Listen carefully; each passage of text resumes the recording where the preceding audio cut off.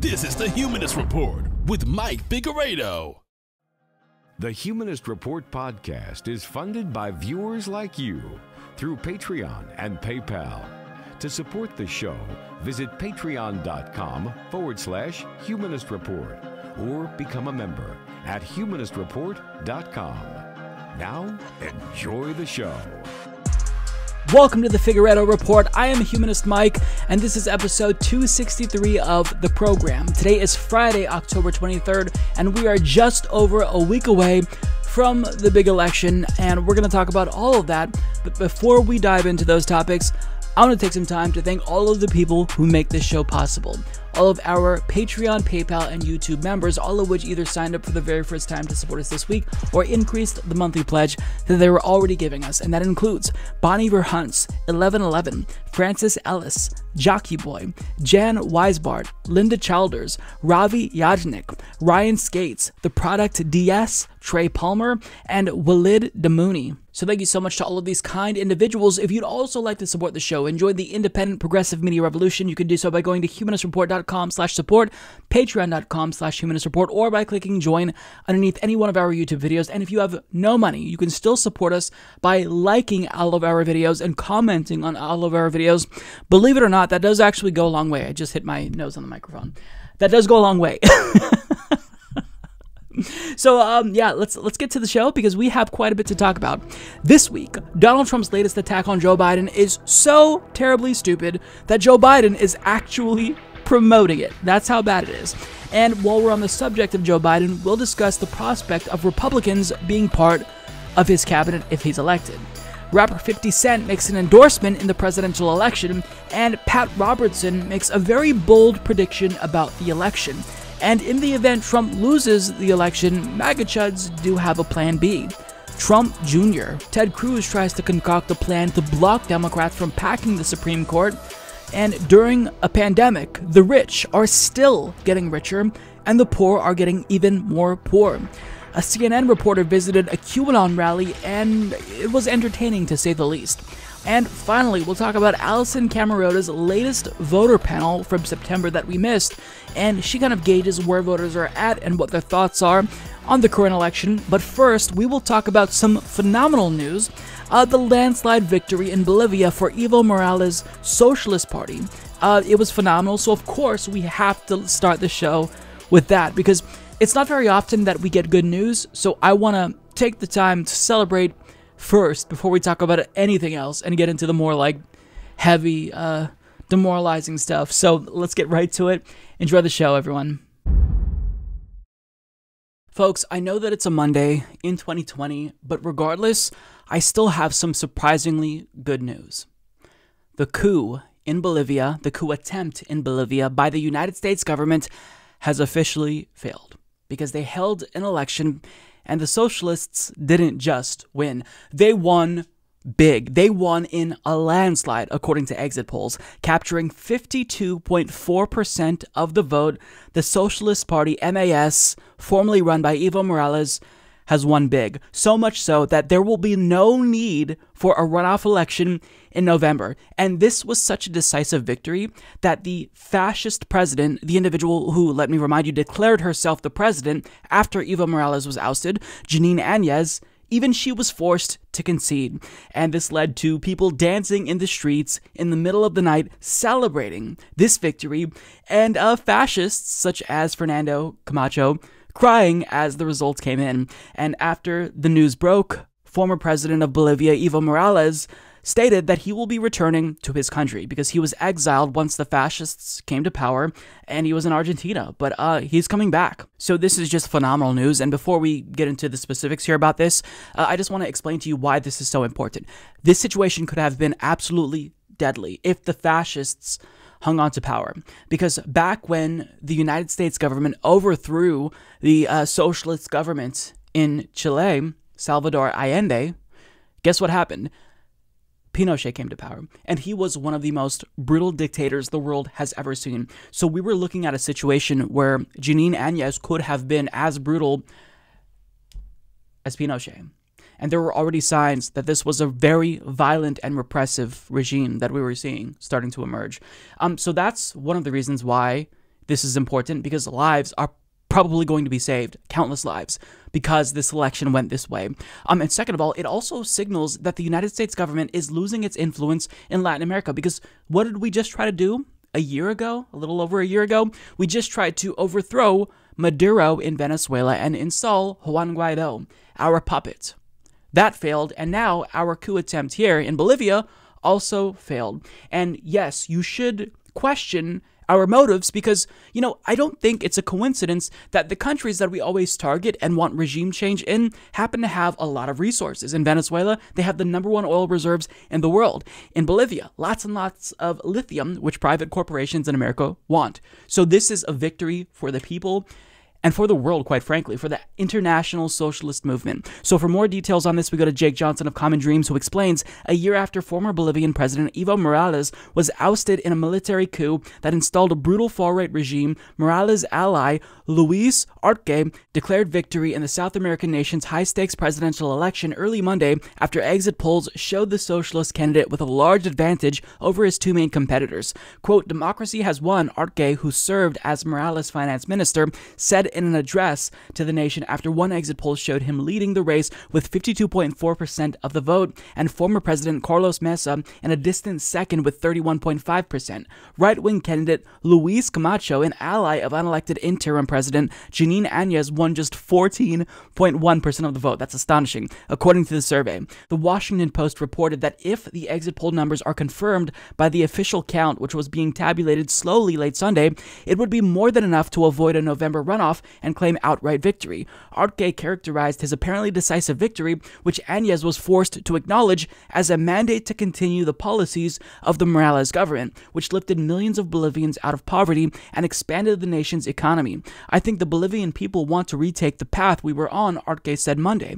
Twice postponed due to the coronavirus pandemic, Sunday's election was a do-over of last year's presidential contest, which was thrown into chaos after the U.S.-dominated Organization of American States, OAS, leveled baseless allegations of fraud by Morales, who was eventually forced to resign and flee the country under threat by Bolivia's military. The coup against Morales sparked a wave of indigenous-led protests that were violently repressed by the Bolivian military and police forces, which were granted sweeping immunity from prosecution by the anti-indigenous Áñez government. The OAS allegations were indeed the main political foundation of the coup that followed the October 20th election 3 weeks later, Mark Weisbrot, co-director of the Center for Economic and Policy Research, wrote last month.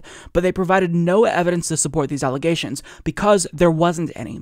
This has since been established repeatedly by a slew of expert statistical studies. So this really is just excellent news. However, the question is, why did this happen in the first place? Why was there a coup attempt? Why did the OAS declare their electoral victory fraudulent? Well, this is about lithium. This is what Evo Morales said. But I want you to hear it from Evo Morales himself, because he explained in an interview with Glenn Greenwald of The Intercept that this really was a lithium coup, as he called it, because what they were doing was they were taking the money that they were making from lithium in this country and they were helping to lift people out of poverty, using their country's resources to benefit their own people.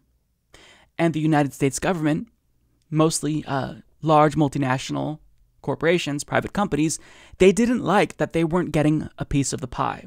So this ended up leading to a coup. And Evo Morales puts it concisely and explains quite simply, this is about lithium, and that's it. Ni una empresa norteamericana se adjudica. Claro, ellos están siempre con la mentalidad de competitividad y además de eso ellos están con una mentalidad de privatizadora. Y nuestra política no, el Estado va a industrializar, que puede haber socios, pero fundamentalmente que presten servicio. En tema litio teníamos propuestas 41 plantas. La mayoría de industria de litio, por ejemplo, hidróxido de litio, carbonato de litio, cloruro de potasio, estaba la planta de batería, ¿no? Los otros para insumos y los otros para subproductos para medicamentos y para alimentos. Yo no soy experto, pero obligado a entender, debatiendo con los técnicos, con ministros, viceministros, gerentes del tema del litio. Ya hemos empezado, año pasado inauguramos una planta, como hace un momento comentaba, de cloruro de potasio. Estamos exportando litio, pero de la planta piloto. El próximo año vamos a inaugurar la planta de la industria de carbonato de litio. Entonces yo siento que ese sector energético tan importante, que desde Bolivia, inclusive teníamos la oportunidad de poner el precio del litio para todo el mundo, pero con participación, Europa, China, Asia, y esté fuera de Estados Unidos, eso no soporta. Que un indio maneje eso, y como Estado además de eso. Entonces yo sigo convencido, este es un golpe de Estado al litio. This was a lithium coup d'etat. That's what he called it. Now, with Venezuela, John Bolton admitted the quiet part out loud. Remember in an interview with Fox News where he said, you know, it really would be nice if American companies and Venezuelan companies, of course, got access to Venezuela's oil. So this is always about natural resources. Always about natural resources. And they don't work this time. And it's funny because these private companies who wanted access to Bolivia's lithium, they were so confident that they could actually carry out this coup successfully that they were literally bragging about it, because Tesla CEO Elon Musk, when confronted about his company monetarily benefiting from Bolivia's lithium, said, "We will coup whoever we want, deal with it." Yeah, seems like not so much anymore, right, Elon? So I know that you're going to say, Mike, you're oversimplifying the situation. No, it really is that simple. It really is that simple. You just have to connect the dots. And I want to go to a tweet from Artie Hale, who has the most concise summary that we need. If someone is confused about this situation, show them this tweet because it explains perfectly what happened. So for those unclear about Bolivia's situation, 1, Bolivia democratically elected socialists. 2, U.S. wanted Bolivia's lithium. 3, socialists said no. 4, U.S. claimed fraudulent elections. 5, U.S. overthrew socialists. 6, evidence showed U.S. lied. 7, socialists won general election again. 8, imperialism lost. And this is a happy ending for now. We don't know what the future will bring, but for now, this is a really huge rebuke of fascism in Bolivia. And it's a message to the U.S. government that we are not going to allow you to continue to destroy our democracies so private companies, private American corporations can make money off of us, make money off of our suffering. So you can install brutal regimes that repress our people, and you do so under the guise of promoting democracy. Like, this is really phenomenal news. And let me just say what's obvious here. This proves that socialism really is the antidote to fascism, because the material conditions that lead to people becoming so desperate that they're even susceptible to being radicalized into fascism, those are all addressed with socialism. And guess what? They experienced socialism under Evo Morales, and it was working. His government lifted millions of Bolivians out of poverty, because rather than just taking all of the resources that Bolivia has and hoarding it, they actually benefited the people. They used the resources of Bolivia to create social programs that lifted people out of poverty, and it worked. But in order to make sure that a population can benefit off of their own natural resources, you have to make sure that you resist imperialism by the U.S. government and other countries as well.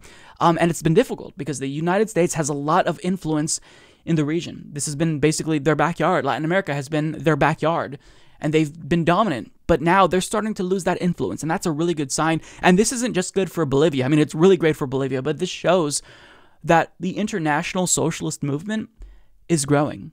It's more powerful. It's legitimized now. So this is great. I look forward to seeing Evo Morales returning to power, maybe being part of the party again. This is just honestly, I'm a little bit shocked by this news, because when I saw the news roll in on Sunday evening, I thought, okay, we'll sleep on this and see, because nothing good could come of this horrible, wretched year. It's not possible.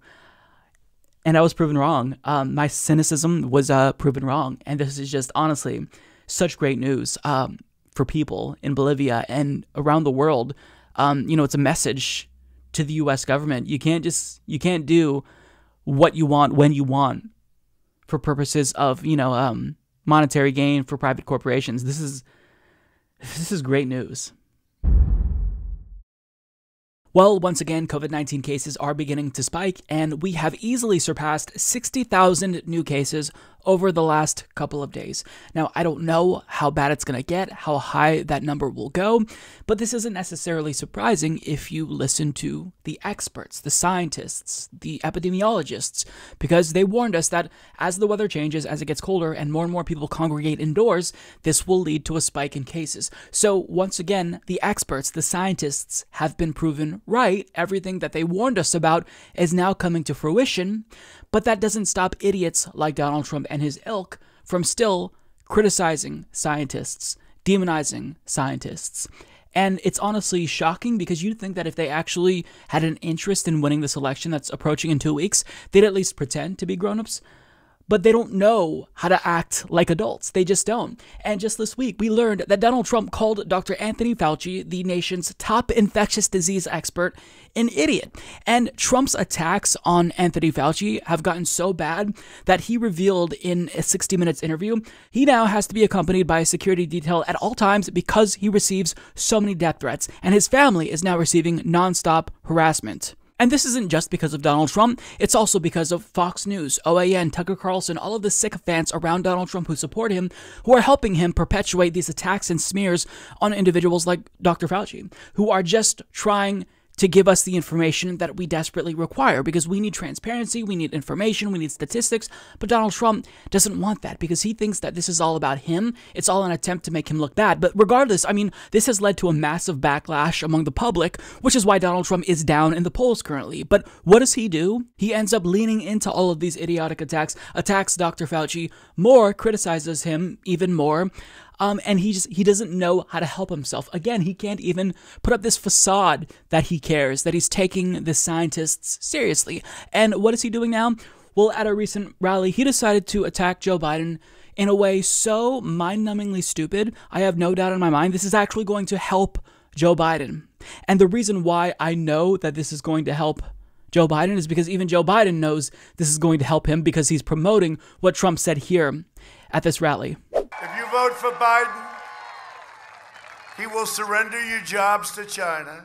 He will surrender your future to the virus. He's going to lock down. This guy wants to lock down. He'll listen to the scientists.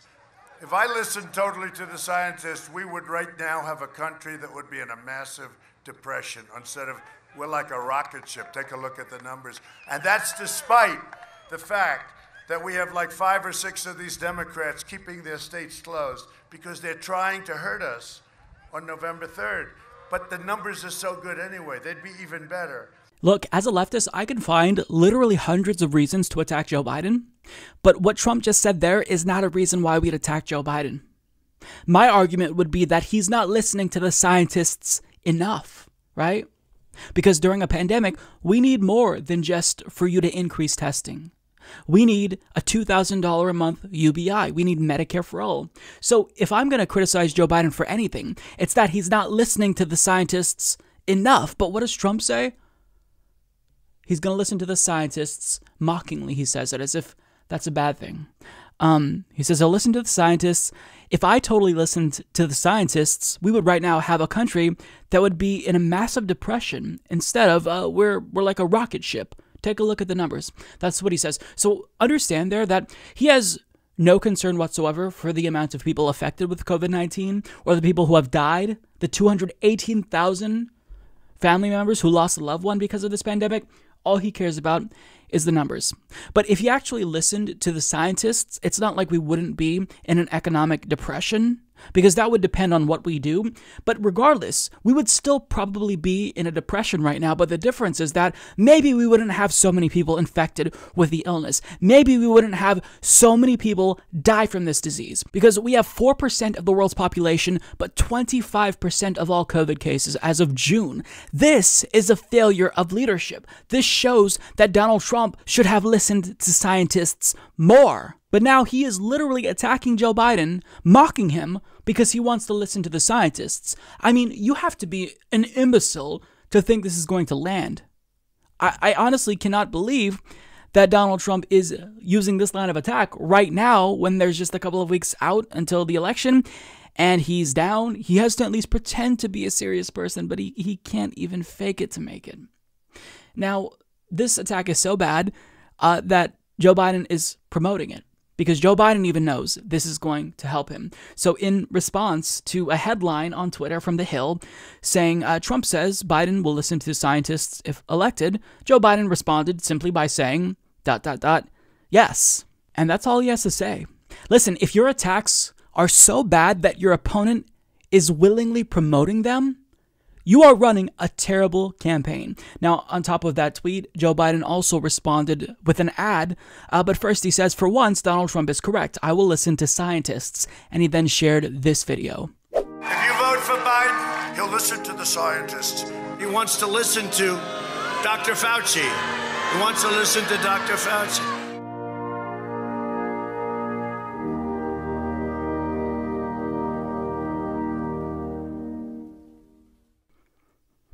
I mean, the ad writes itself. The ad writes itself. In my opinion, some of the most effective anti-Trump Joe Biden ads have been videos that they've put out where they just don't even edit Donald Trump. They just let Trump have enough rope to hang himself, and that's it. You know, a video of Trump saying, if I lose this election to Joe Biden, I will go away forever. And then it cuts to Joe Biden saying, I'm Joe Biden, I approve this message. I mean, Donald Trump is his own worst enemy. It's hilarious. I mean, you love to see it because he needs to be defeated. But I mean, you just think that there'd be at least a little bit more common sense, if not with him specifically, then the people around him would think, all right, this clearly is something that we shouldn't say.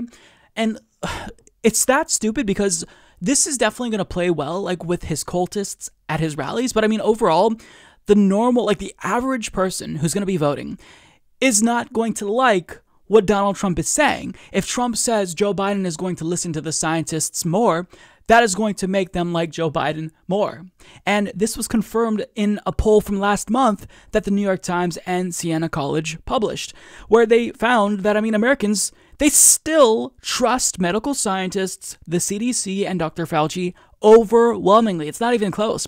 So 84% of Americans trust medical scientists, and that does include 75% of Republicans. 77% of Americans trust the CDC. That includes 71% of Republicans. 67% of Americans trust Dr. Fauci. That includes still a slight majority of Republicans at 51%. And only 26% of Americans trust Donald Trump when it comes to COVID-19. Now, when you compare Donald Trump and Dr. Anthony Fauci among trust within the Republican Party, you do see that most Republicans trust Trump more than Dr. Fauci, although they still do trust scientists more than Donald Trump. But Donald Trump needs independents to win who trust Dr. Fauci and scientists more than him. So, if you're looking at this at face value and you think, okay, it looks like Republicans trust Trump more than Anthony Fauci, maybe we should let him lean into these attacks, you'd be mistaken because you already have Republicans on lock. The goal is to win undecided voters. The goal is to win independents. The goal is to get some of those Obama to Trump voters to remain loyal and not flip back to the Democratic Party. That's if you're Donald Trump. But Donald Trump doesn't seem like he's playing to win, and that's good because he's got to go. But you'd think that there'd be at least a little bit more competence from the guy who actually ran a surprisingly good campaign in 2016. There were times where I questioned if he was serious about winning, but overall, he was more capable of reading the room in 2016. He knew that there was this anti-establishment populist sentiment throughout the country, and he capitalized on it. But now the mood in the country is entirely different. People are exhausted when it comes to COVID-19. And he rightfully states, that people are sick and tired of it. They have COVID-19 fatigue, but it's because we're not doing anything about it. We're all irritated that we still have to social distance and wear masks. But that doesn't mean, let's just stop doing it. That means let's get someone in there that's going to take it seriously. So look, this election is not over yet. It's not a foregone conclusion that Joe Biden is going to win. But if Donald Trump does in fact lose, this is definitely going to be part of the story. This is definitely going to be part of the reason why. Because he is so tone deaf that he can't even pretend that he's a responsible grown-up. Where you're literally making fun of your opponent because they're going to trust the scientists during a global pandemic. If you do something like that, you deserve to lose because you're that out of touch. You're that dim-witted. Okay, we are going to talk about 50 Cent. This story is hilarious, but it's also simultaneously a little bit sad and depressing because it shows you just how greedy rich people are. So 50 Cent, he is worth an estimated $30 million. And he just made an endorsement entirely based on him keeping more of his cash. So the reason why he made an endorsement is because of Joe Biden's tax plan. Now, Joe Biden, as many of you know, is no progressive. But when you juxtapose his tax plan with Donald Trump's, Joe Biden's is much more progressive. Trump's is regressive. Any middle-class tax cut that Donald Trump has included in his plan expires after 10 years. Whereas Joe Biden, I mean, this isn't the best tax rate ever. He's basically taxing anyone who makes more than $400,000 per year at a higher rate. I mean, that is more progressive, but it's not the most progressive tax plan, because I would argue that if somebody makes more than $250,000, even $100,000 per year, they can afford a lot higher of a tax rate. But I mean, $400,000, that's perfectly reasonable. If you're going to raise taxes on anyone making that much money, that's fine. But 50 Cent apparently disagrees with that, and he tweeted out Joe Biden's tax plan and endorsed Donald Trump, saying, "What the fuck? Vote for Trump.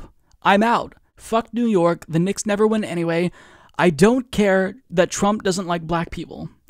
Wow, 62%? Are you out of your fucking mind? Shut up! I don't care that Trump doesn't like black people. 62%.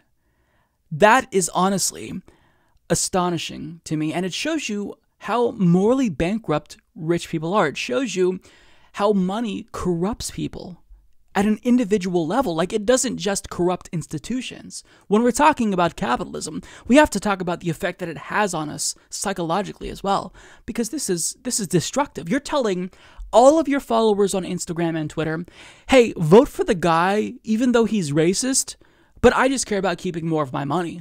So he might hurt you, he might hate black people, but hey, I want more money.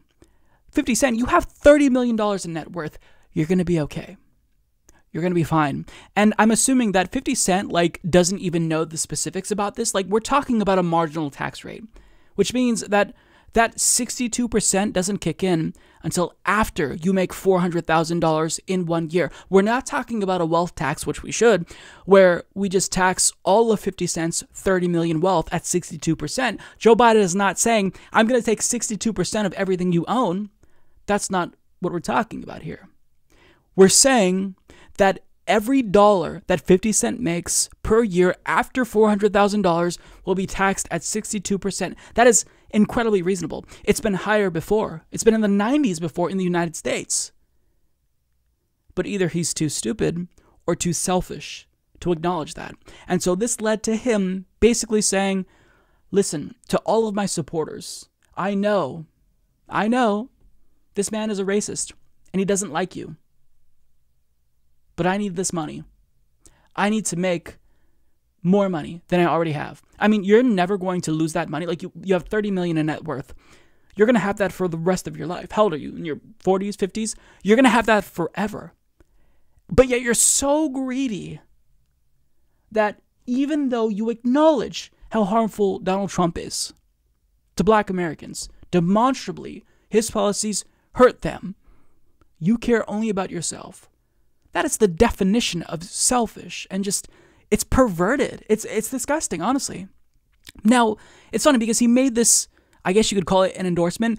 Not the most ringing endorsement, if we're going to call it that, but conservatives are so desperate, they still prop this up.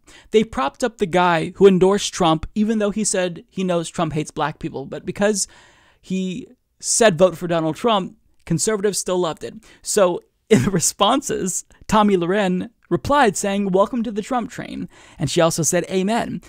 Candace Owens also shared her excitement. Isn't Candace Owens the person who said that we don't care what celebrities think? Dear celebrities, I'm sorry to be the one to have to break this to you, but we do not care. Not in the slightest particle of an imaginary thing, what you think. Sure, Jan. But if a celebrity endorses a conservative or Donald Trump, all of a sudden she's ecstatic. This is embarrassing. Why would you celebrate the endorsement when it's kind of an anti-endorsement? He's admitting how selfish he is. He's only supporting Donald Trump because he wants more money. He wants to make more than he already has. And he's admitting, though, that black people, they're not better off under Donald Trump. But yet people like Candace Owens, whose entire goal is to basically do this Brexit thing where you convince black people that Trump isn't that bad and he actually loves them. I mean, it's astonishing to me. And, they'll point to things like, oh, well, Trump increased funding for HBCUs. Okay, but what has Trump said about reparations? What is Donald Trump doing to fix healthcare disparities when it comes to black Americans and people of color? Police brutality against black Americans. Donald Trump literally would not even admit in interviews in town halls that systemic racism is a thing. So, I mean, you can't possibly make the case that Trump is in favor of black people, doesn't hate black people. I think it's obvious that Trump is racist. But the people who have been trying to prove to everyone that Trump isn't racist are now propping up this pseudo-endorsement, even if he calls Trump racist, all because it's a celebrity that supports Donald Trump. I mean, these people are all stupid. I don't know what else to say. 50 Cent is a clown. He should be ashamed of himself for caring more about his own wealth than black Americans. Tommy Loren and Candace Owens, the fact that they're so desperate to get more celebrities to support Donald Trump that they'd even prop up an endorsement when the celebrity endorsing Donald Trump says he knows he doesn't like black people. I mean, this shows how stupid American politics has become. It's a joke. So, look, overall, 50 Cent should be ashamed of himself. Let me just say, for the record, G-Unit sucks ass. Olivia's okay, though. And actually, Young Buck and Lloyd Banks aren't that bad either. 50 Cent sucks ass. And G-Unit sucks ass because it's a brand associated with him. But this dude is selfish. This dude is an imbecile. Don't listen to him. Don't listen to rich celebrities who only are looking out for themselves. Don't vote for Donald Trump. I think that his own supporters are going to know this because clearly, rooted in this endorsement is this assumption that, oh my God, I got to keep more money. I want to make more money. Dude, you already have millions of dollars. At one point, I think he was 100 millionaire. Fuck off. Fuck all the way off. You're going to have millions of dollars until the day you die. Fuck off, you absolutely greedy tool. I mean, this is really making the case as to why we need to tax the rich even more because they are so greedy. They're willing to throw their own community under a bus so they can have more money. It's just honestly appalling. It's disgusting.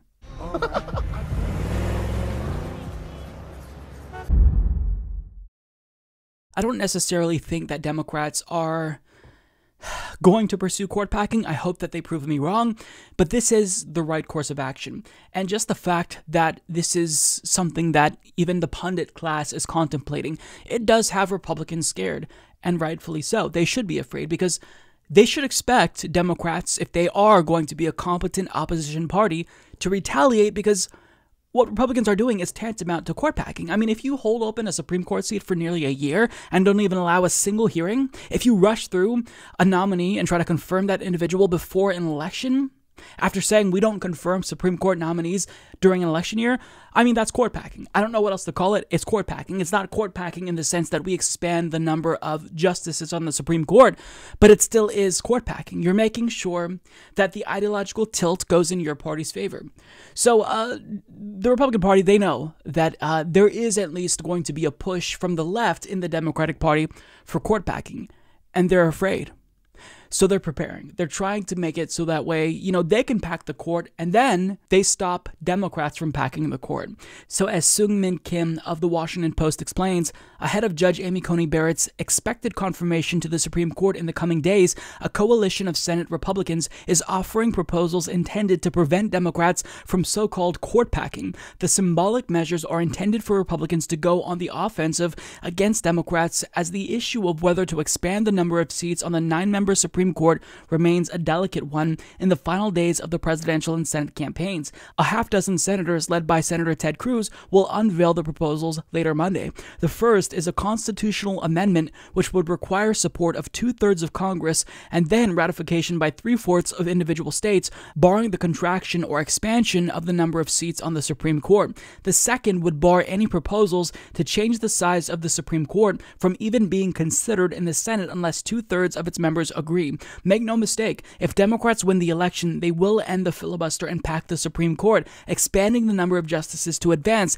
their radical political agenda, entrenching their power for generations, and destroying the foundations of our democratic system, Ted Cruz said in a statement describing his proposals. He added, "We must take action before Election Day to safeguard the Supreme Court and the constitutional liberties that hang in the balance." Endorsing the measures are 3 Senate Republicans in competitive contests in November, Senators Tom Tillis, Martha McSally, and Kelly Loeffler, who have warned of court packing should Democrats win the White House and retake the Senate majority in November. So this was expected, but it's funny because they know that what they're doing warrants retaliation. They know that they're in the wrong. They know that what they're doing is going to lead to at least some members of the Democratic Party calling for court packing. The fact that Republicans are even pursuing a constitutional amendment now shows you that they know what they're doing is completely cynical. Completely cynical. Because if this were a legitimate confirmation process, then there would be no discussions about court packing, but they know that they're packing the court. This is basically court packing light, right? And it's hilarious. So here's what I would say. My thinking is, all right, you don't want Democrats to pack the Supreme Court. If I'm Democrats, I'm playing hardball. I'll say, look, we will vow to not expand the number of justices on the Supreme Court. Granted, you have Donald Trump withdraw his nomination of Amy Coney Barrett. You do that, we don't pack the Supreme Court. Then we call it even. Thankfully, AOC expressed the same sentiment as I just did, because she tweeted out in response to this plan, "Is the plan to withdraw Barrett's nomination? Because if not, I've got the world's tiniest violin at the ready."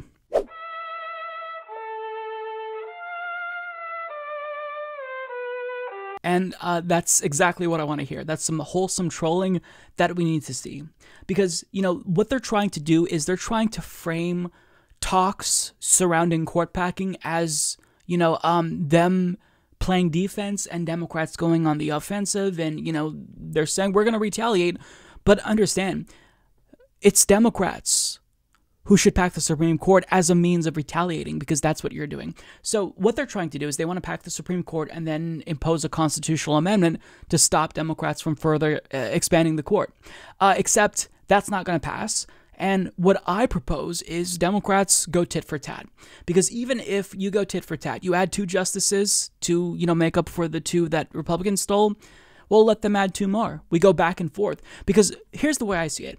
If Democrats do not pack the Supreme Court, that is 20 to 30 years of non-stop conservative rulings if Amy Coney Barrett is in fact confirmed. So even if Democrats choose to add 5, 6 justices to the Supreme Court, Republicans then retaliate, that's still better than what we know will for sure be the case, where we have non-stop conservative rulings. If both parties go tit for tat and, keep expanding the number of justices on the Supreme Court, at least there's going to be some periods of time where there will be a liberal majority on the Supreme Court. But if we don't expand the Supreme Court, then that means non-stop conservative rulings. Not acceptable. That means that Roe v. Wade is on the chopping block. Obergefell v. Hodges is on the chopping block. Citizens United and McCutcheon will be expanded with even more cases. I mean, there's so much at stake, and we can't afford to be rehashing all of these old battles, so you've got to go tit for tat. But I don't argue that, let them go tit for tat, that's fine, without making my own case to block Republicans from packing the court as well. Because as I've stated on this show before, Democrats shouldn't just expand the Supreme Court and then wait for Republicans to retaliate when when Democrats are the ones who retaliated. What they should do is expand the Supreme Court and then stop Republicans from doing that. How do you do that? Well, you don't do that by, trying to promote some constitutional amendment. That's not going to pass. You're not going to get that ratified. But what you need to do is you stop Republicans from packing the Supreme Court by expanding democracy. Because when we expand democracy in America, the Republican Party is a minority party. That makes it more difficult for them to win. So if they're going to win, they have to appeal to more people if we further enhance our democracy. So what do I mean by that? Well, first of all, we add more states to the union. We make D.C. a state. We make Puerto Rico a state. And when I say we make Puerto Rico a state, we allow them to determine whether or not they want to join the United States. We try to entice them perhaps, but we let them ultimately have their say. And if both of those states are added to the Union, we have 52 states, then guess what? That's 4 more senators for Democrats. Now, Republicans could get dirty. They could try to add more states to the Union themselves. They can try to carve up Texas into multiple states. That's fine. We'll just carve up California into multiple states. They want to make it so that way Democrats can't win after they've expanded the size of the Senate and they do more voter suppression. That's fine. What Democrats do is opt for compulsory voting. So people are now required to vote because we all know when turnout is higher, Democrats win and Republicans lose because, again, this is a minority party. So our argument is from a place of democracy. We're trying to, yes, technically block Republicans from expanding the Supreme Court and retaliating, but we're not doing it by putting up these barriers, by imposing a constitutional amendment after we get the ideological tilt on the court that we want. No, we just expand democracy. We consolidate our democracy, enfranchise more people, make it so that way more voices are heard, more people have representation. And if you can't win under those circumstances, under a more democratic country, then that's on you. It's on Republicans to win over people in D.C. and people in Puerto Rico, or the different states of California that could emerge hypothetically, or, to this new block of voters that emerge if we make voting compulsory. So what I say is, of course you expand the Supreme Court because we don't have a choice. And if it comes down to it, if both parties go tit for tat, that's fine, because that's better than the alternative of 20 to 30 years of nonstop conservative rule. And I know I sound like a broken record, but it cannot be overstated how horrible it would be for another Lochner era, but except this would be, the Lochner era on steroids, where issues that we thought were already solved, we're having to rehash everything again, all these same fights. The decades it took for LGBTQ people to get rights, we can't just let that be overturned by a rogue Supreme Court who is, in fact, ideological. So, it's funny that Republicans now are trying to come up with some plan, but their plan is not going to work. A constitutional amendment is not going to pass. You're not going to get 3/4 of states to ratify it. You're not going to make this happen. But our plan actually is more feasible. The plan to expand the union, add 2 more states, that's something that's easier. So if really they want to go tit for tat, if Democrats really played their cards right, which I'm assuming they won't, but if they did, Democrats would have the upper hand here. They could expand the number of justices, and then they could block Republicans just by making our country more democratic. So if Ted Cruz here, after his party has packed the Supreme Court, wants to play victim and make it seem as if, we have to protect the Constitution and defend ourselves, save it. You are the ones who brought this on yourselves. You're the ones who stole a Supreme Court seat from Obama. You're the ones rushing through a confirmation process right before an election after you said we don't do that.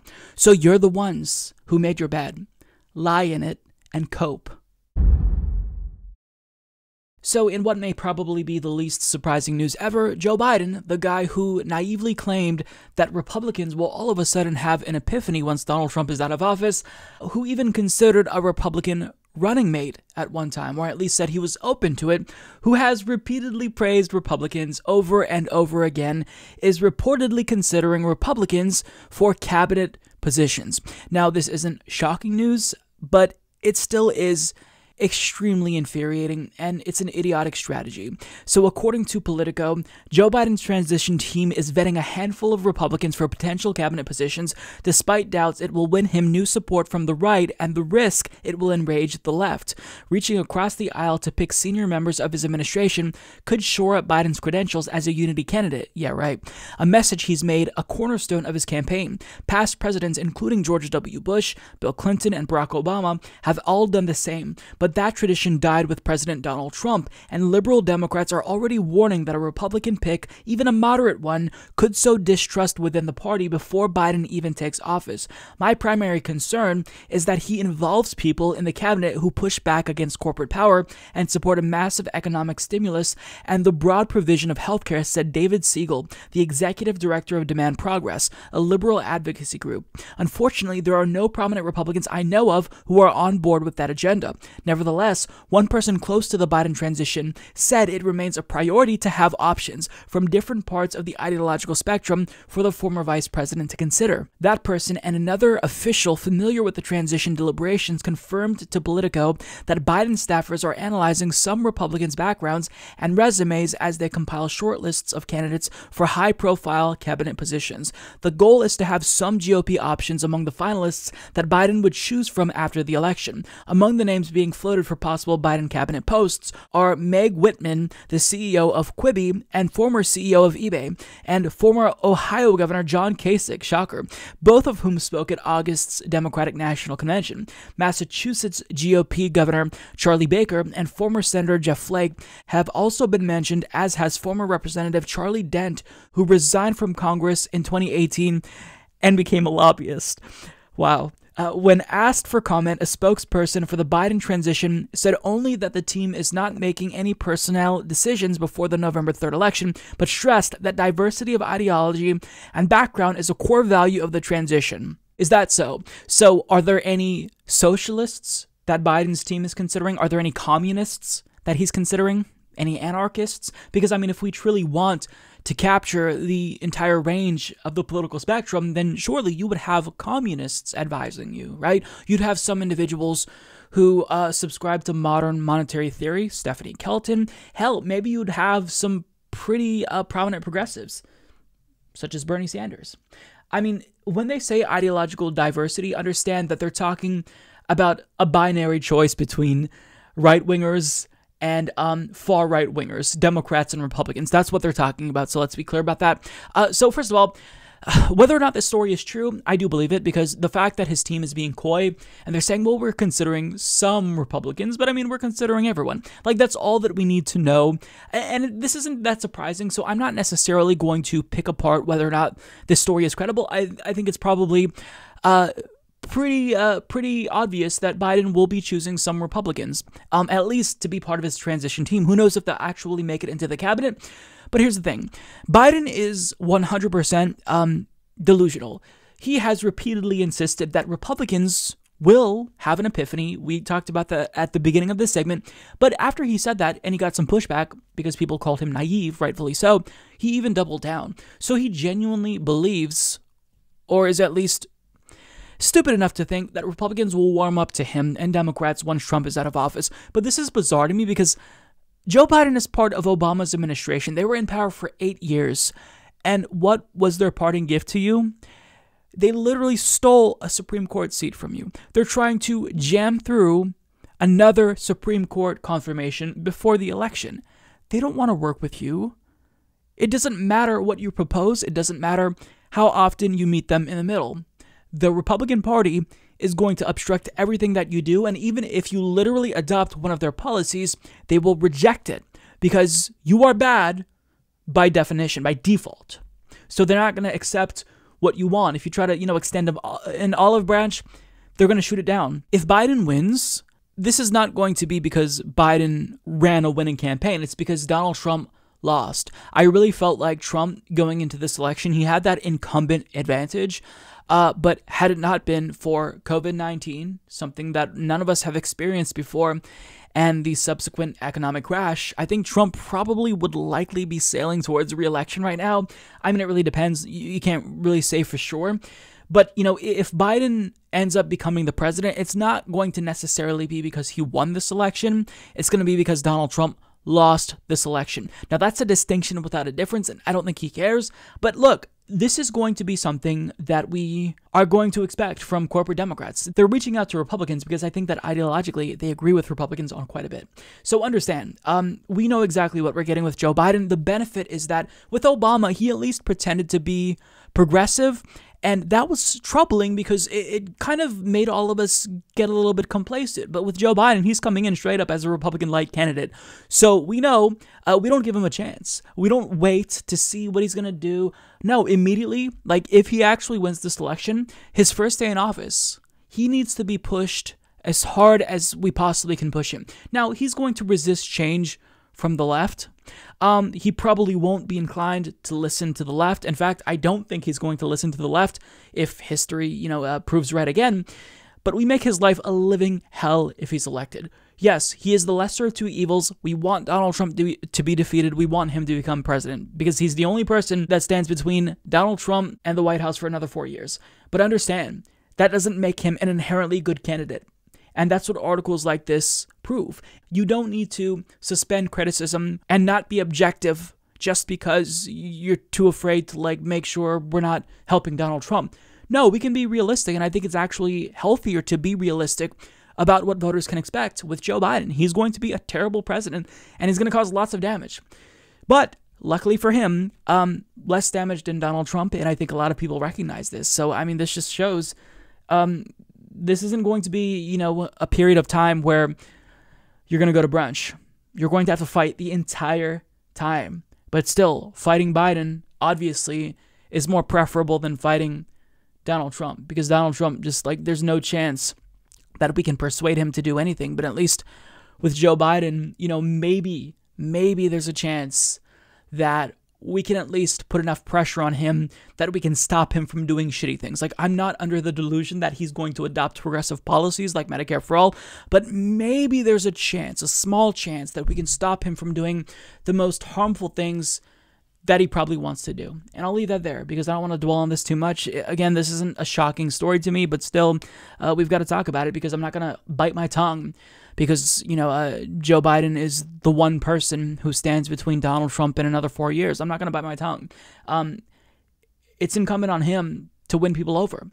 And that means you don't be idiotic in your strategy. You don't piss off the people who you need currently for a really small margin of voters who you're not going to win over.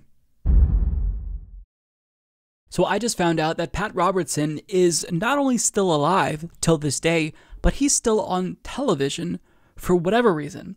Now, I don't want to, propagate any conspiracy theories, but it is entirely possible that he died a long time ago and that a reptilian is controlling his body or a puppeteer is making him move and talk. But either way, he's here on the 700 Club, and he is still dishing out some really piping hot takes. And his latest is, it's a doozy. So he claims that God told him who's going to win this election and what will happen subsequently afterwards. Now, what I find interesting about this take is that if God is real, do you honestly think that he cares about an election that's taking place, something that we think is important on this random planet, around this random star, in a random galaxy, in one of what may be infinite universes and infinite timelines? Why would God, who's omnipotent and benevolent, give a shit about our election? If he's going to talk to you about anything, wouldn't he give you the secrets of the universe? But nonetheless, Pat Robertson says God gave him some election spoilers. So this is what he says God told him. There's going to be a war. Ezekiel 38 is going to be the next thing down the line. Then a time of peace. Then maybe the end. But nobody knows the day or the hour when the Lord's going to come back. He said the angels don't know it, and only the Father knows it. So I'm not saying this is the second coming, but I am saying there are things that people have thought would be during a millennial time with the coming of Jesus that are going to happen in our lifetime. And the next thing is the election that's coming up in just a few weeks, at which time, according to what I believe the Lord told me, the president is going to be reelected. I'm saying by all means, get out and vote for whoever you want to vote for, but by all means, let your voice be heard. But it's going to lead to civil unrest of a great proportion, then a war against Israel, and so forth and so on.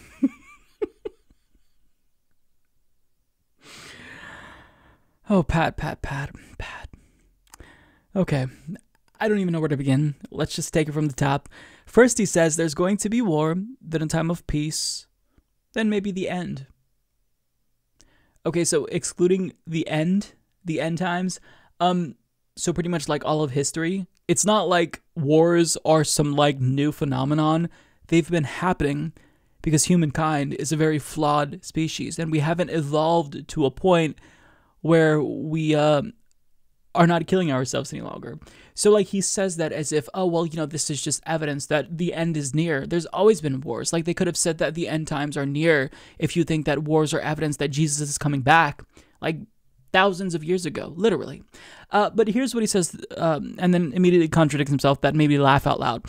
So he says, nobody really knows when the end times will actually happen. Not even the angels in heaven knows. But directly after saying that, he goes on to make a prediction as if he knows when.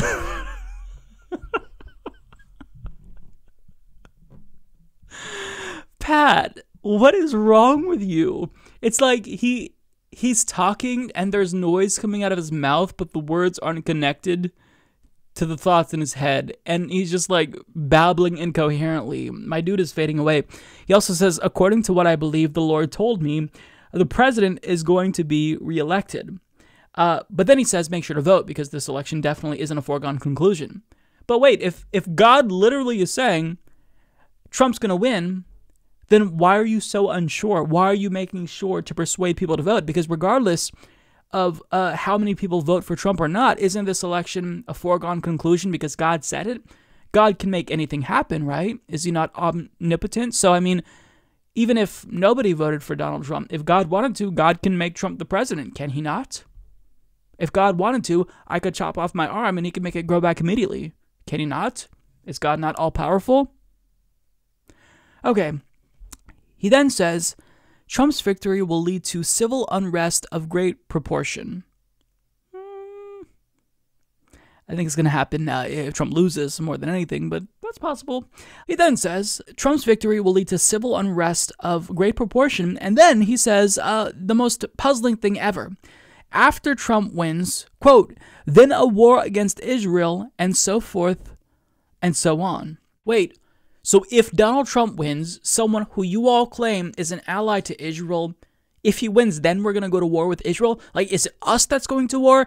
Is somebody else in the Middle East going to go to war with Israel? If Trump is president, wouldn't, under your belief, if you believe in Trump and what he stands for, wouldn't he protect Israel?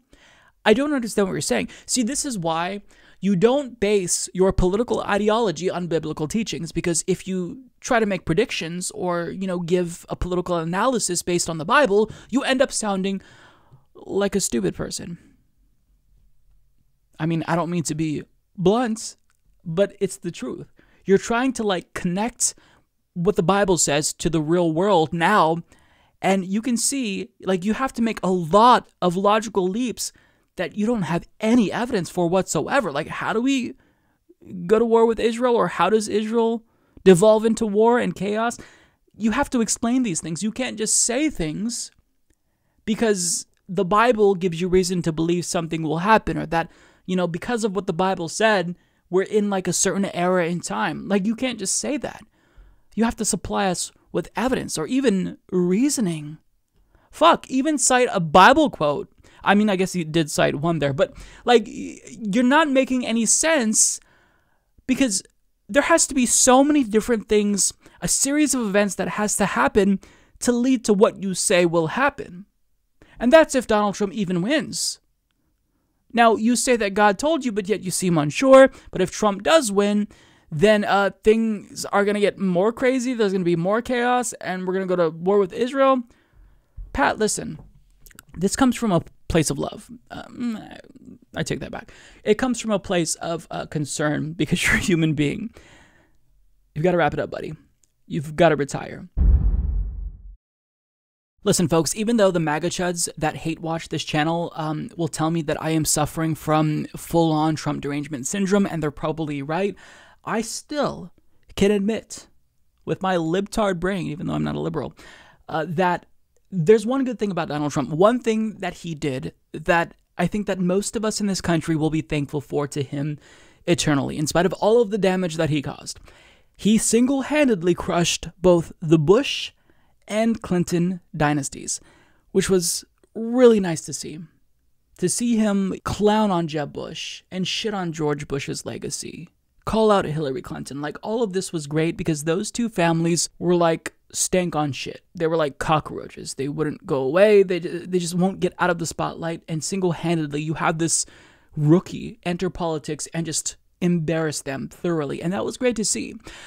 However, in exchange for him crushing two dynasties that we all hate, is a new dynasty that is poised to be worse than the Bush and Clinton dynasties, perhaps combined, depending on how much longevity this dynasty has. And of course, I'm talking about the Trump dynasty, because there is already a plan in place once Trump is out of power, because there's going to be a vacuum that Trump leaves when he inevitably leaves office. Now, who knows if that's on November 3rd or maybe it's 2024. Either way, the Trump era will come to an end, and there's going to be someone else who wants to fill that space that Trump occupied, right? Maybe it'll be another Republican. Ted Cruz seems to want to be that edgy outsider now, even though he's an establishment politician.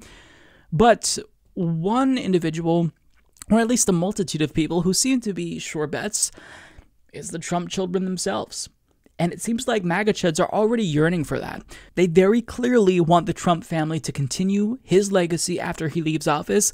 And as you can see from this shirt that this boomer is wearing, they would like Ivanka to run, and then after Ivanka, Don Jr., then Eric Trump, then Tiffany, then Barron. I mean, Barron could be an Antifa super soldier, who knows, but they want him to run. And I know that you've probably seen this image. Your crazy racist uncle on Facebook has probably shared it at least once. And, you're probably going to say, they're just triggering the libs, Mike. They're not serious about this, but they are serious about this. They are serious about this. They want the Trump dynasty to continue on and on and on and on. I mean, if they had their way, they would make America a monarchy. And you don't have to take my word for it. Take their word for it. Because the Telegraph actually asked MAGA chuds at a recent Trump rally, hey, what do you think about Trump Jr. running? They were very, very open to the idea, to say the least. Donald Jr. is on his way to something big, and he would have a big base behind him, right here. Well, I think he's definitely got the skills for it. It's all up to him if that's what he wants to do. I mean, I've seen him speak. I know him actually personally as well as his father. And he's a very intelligent, bright young man.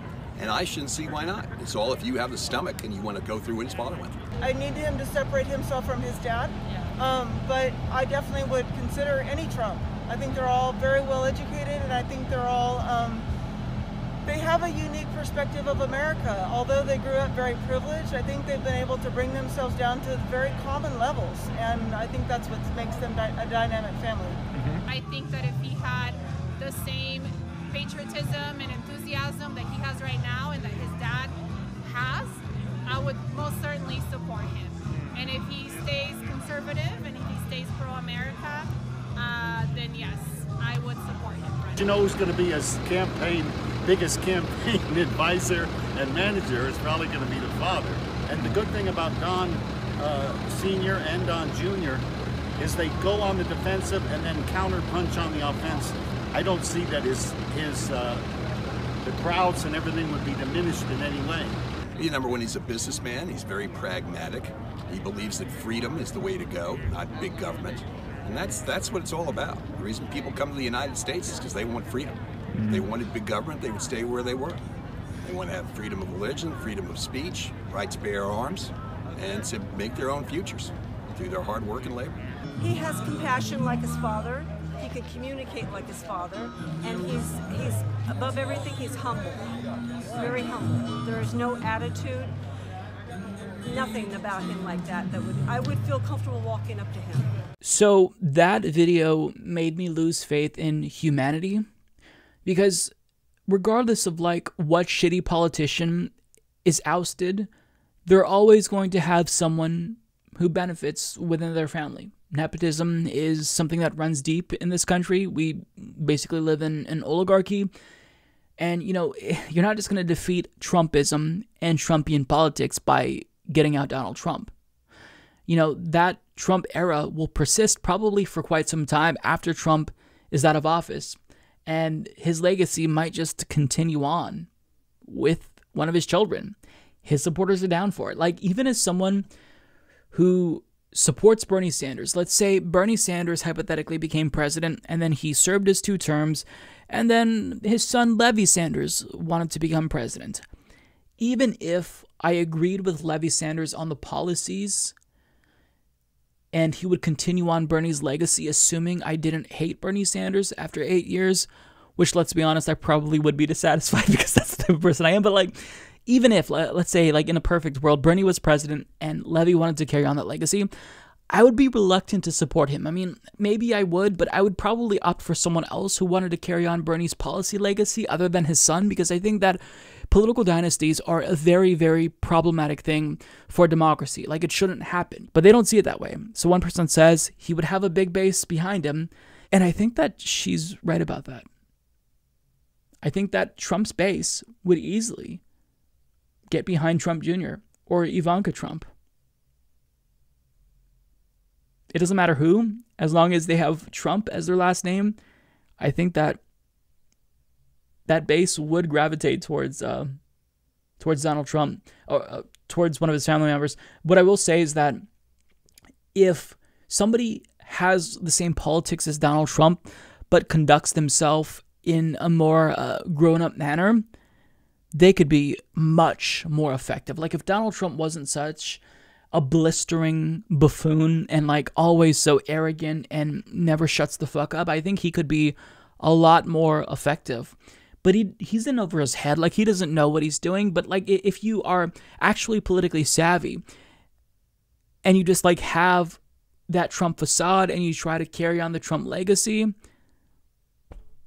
I mean, you could do some damage. And Trump's kids are probably more politically savvy than him.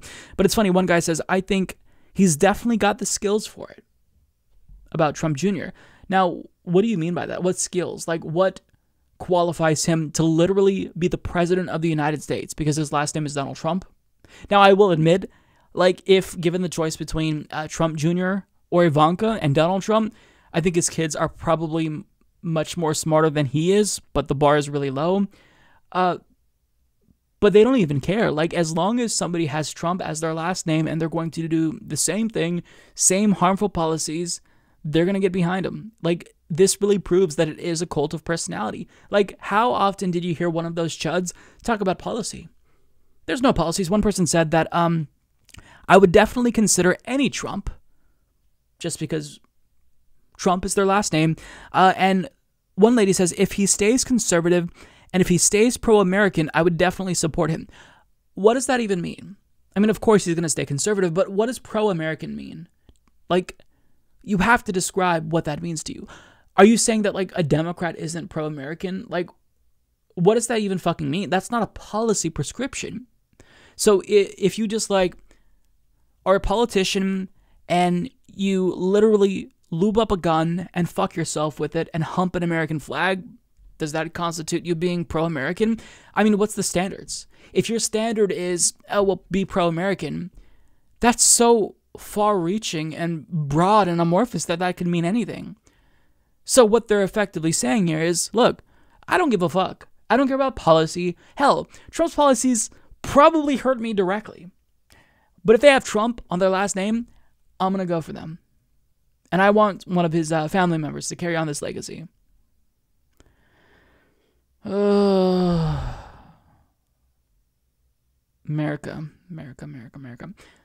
You never cease to disappoint me. I want to say that, you know, I think these people are maybe on the fringes, and once Trump's out of power, you know, nobody else will really be able to truly recapture the magic. But who the fuck knows? I want to show you two separate headlines that, taken together, really put into perspective just how broken our system is. So on October 16th, NBC News reported 8 million Americans slipped into poverty amid coronavirus pandemic, new study says. Researchers looked at the devastating financial effect the pandemic has had on Americans, with blacks, Latinos, and children faring the worst. And then just 4 days later, on October 20th, Common Dreams reported billionaire wealth has surged by $931 billion during 7 months of the pandemic economic collapse. Now, before we dive into both of these articles, which we will, I just want to take some time to try to digest this information.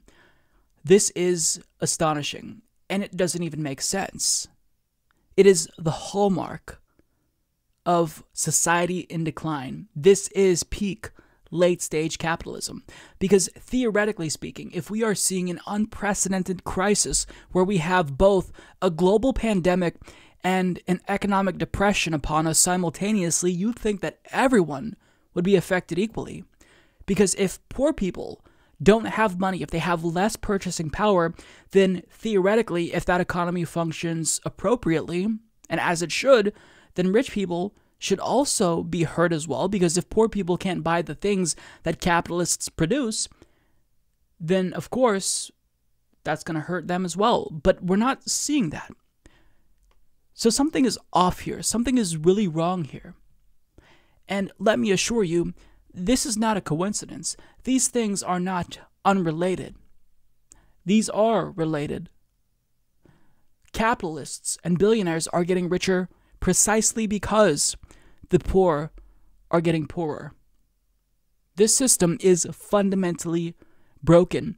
And with how bad it is, I don't even know if this is salvageable. Like, how do you even craft structural reforms that fix all of the problems? Like, it would take a really long time to actually do it and get it done.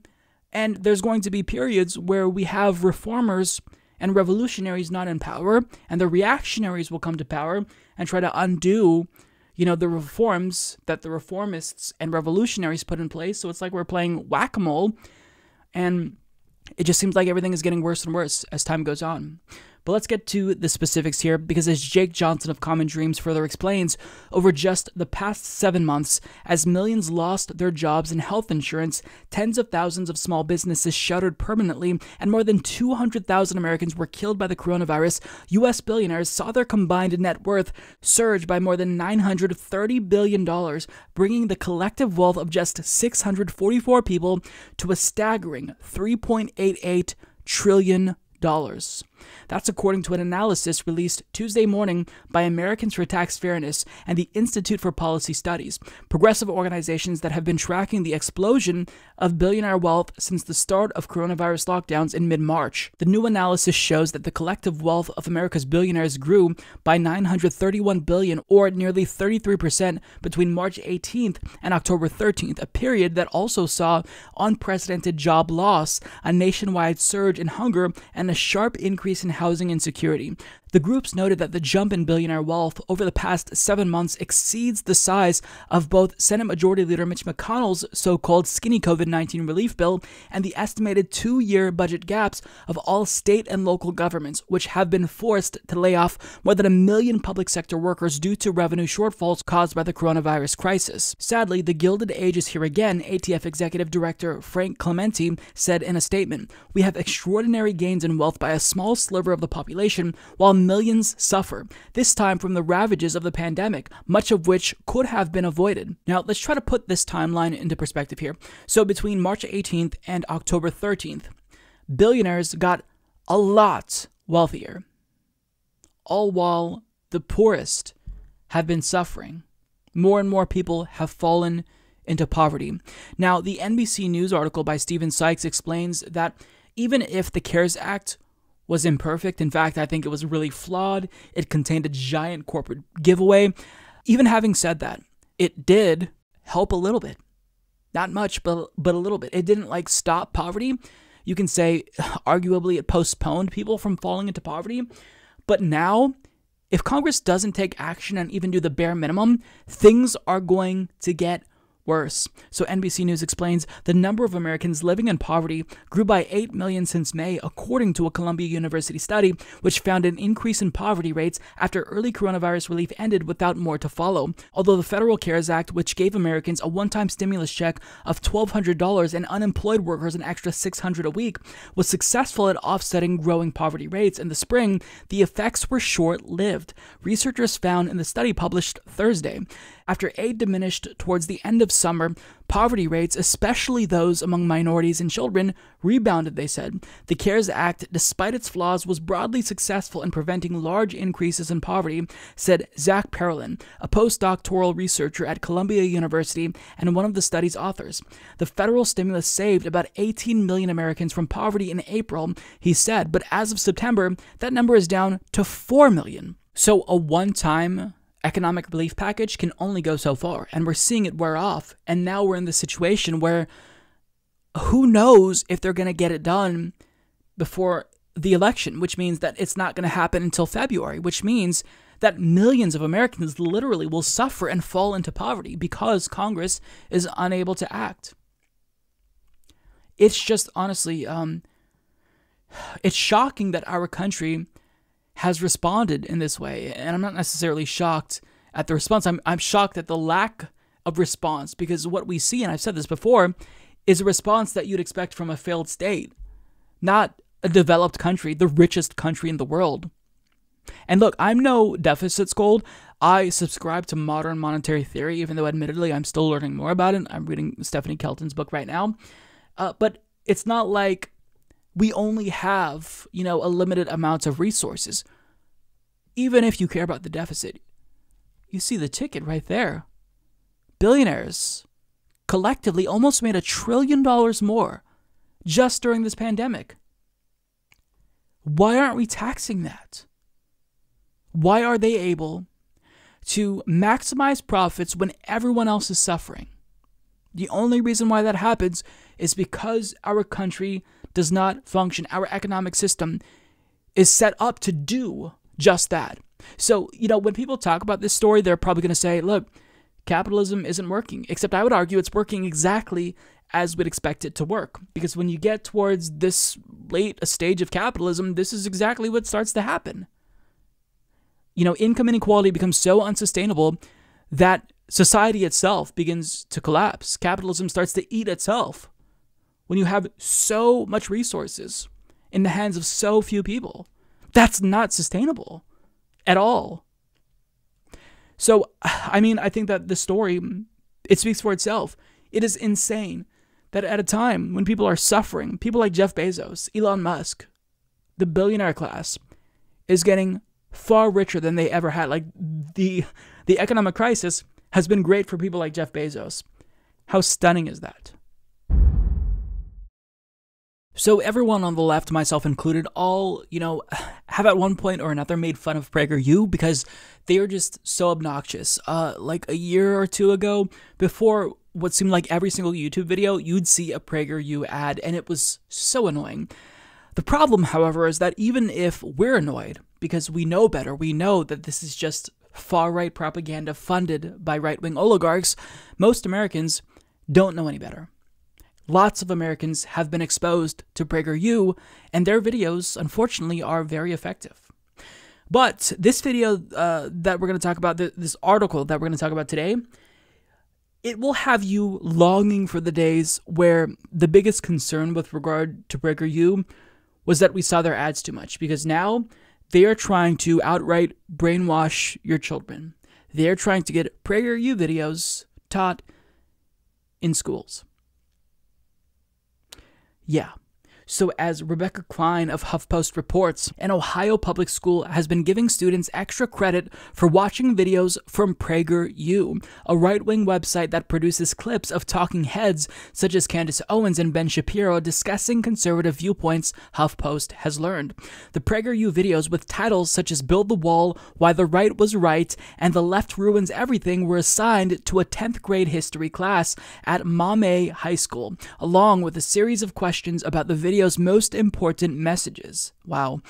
The assignment came at the same time that the website has tried to gain further influence in K-12 classrooms. Earlier this month, the organization launched a program directly aimed at parents and educators, complete with study guides with sections such as Conservatives Are the Real Environmentalists and The Ferguson Lie, based on a HuffPost review of the materials. Andrea Cutway, the mother of a 16-year-old student, Avery Lewis, brought the assignment to the attention of Mame City Schools administrators and immediately pulled her daughter out of the class. Mame is about 10 miles southwest of Toledo. Administrators first tried what they deemed a compromise by allowing the student to include videos that reflected views from the other side of the political spectrum. Cutway said, "This was her daughter's suggestion, not the school's," Cutway noted. Other students were still instructed to complete the work using the original videos, Cutway said, but after HuffPost reached out to the school about the assignment, it decided to remove the materials from the syllabus. Todd Kramer, superintendent of Mame City Schools, told HuffPost. Other PragerU videos on its website dissect issues in 5-minute clips and have titles such as There Is No Gender Wage Gap, How to Steal an Election, Mail-in Ballots, and Is Islam a Religion of Peace? The teacher's class website shows that she also assigned the videos last year. The homework assignment appeared unrelated to PragerU's latest venture, called PragerU Educators and Parents, or PrEP, which launched several weeks ago. The inception of such a program suggested that these types of assignments may become more prevalent in schools. Already 2,000 parents and educators have already signed up for PrEP, Craig Strazzeri, Chief Marketing Officer of PragerU, said in an email to HuffPost. So the one incident where, you have a single teacher teaching this garbage, that to me, it's worrying, but it's far less problematic than this PrEP initiative where PragerU actively tries to get their far-right propaganda taught in schools. And 2,000 parents and educators have already signed up. That doesn't necessarily mean that 2,000 different classrooms will have this, but still, the fact that there's any interest in this is worrying because it shows you what the right wants to do.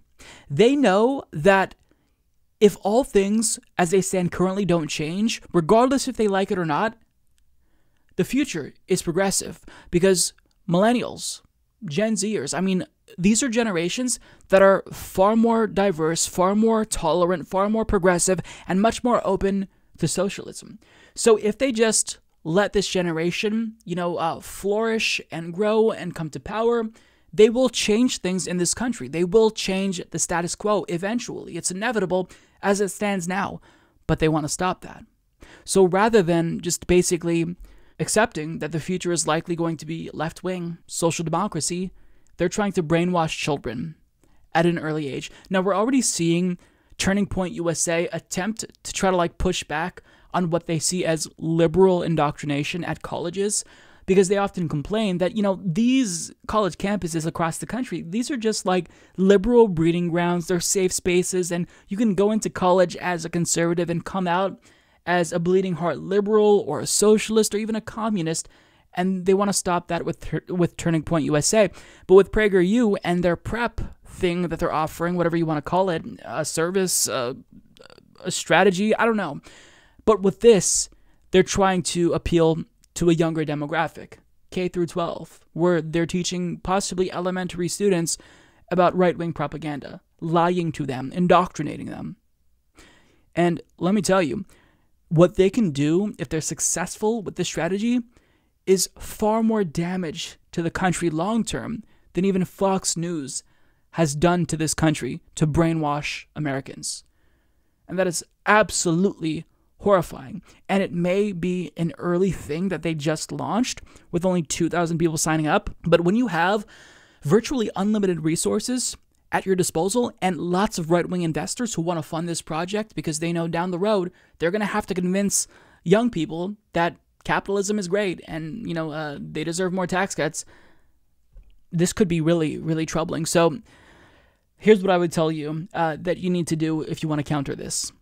Support the Gravel Institute, because this is the only organization that is attacking PragerU's influence head-on. The Gravel Institute is trying to undo the damage caused by PragerU, because PragerU videos are actually incredibly far-reaching. Just in my own social circles, I was arguing with my idiot cousin about politics. He's a MAGA chud, and we were talking about socialism, and one of his idiotic friends jumped in and tried to educate me about socialism by sharing a PragerU video. Not just one, but multiple PragerU videos. And whatever I said about capitalism and socialism, they had a PragerU video to respond. They already anticipated the arguments at PragerU. And you don't even, if you're a right-winger, you don't even have to grapple with the arguments that your opponent is making in a debate like this. You just have to copy and paste the link to one of their videos and they do the thinking for you. So, it's become such a common phenomenon that I'm seeing normies bring up PragerU, and that it really shows. This is anecdotal evidence, of course, but it shows the wide reach that PragerU has. We see that Turning Point USA has been relatively dominant. I don't know the overall effect that they've had, but PragerU has had an effect, and if they actually are able to infiltrate schools and indoctrinate and basically brainwash young children at a young age, that would be terrible. So we have another CNN voter panel with Alison Camerota that I want to take a look at. I always find these super fascinating. Even if it's a really small sample size, I do think that it gives us a nice snapshot as to what some voters are thinking, at least like what the normies are thinking in terms of politics, for lack of a better word. Now, I haven't seen this one. This is, I guess it's from late September, I want to say, maybe mid-September.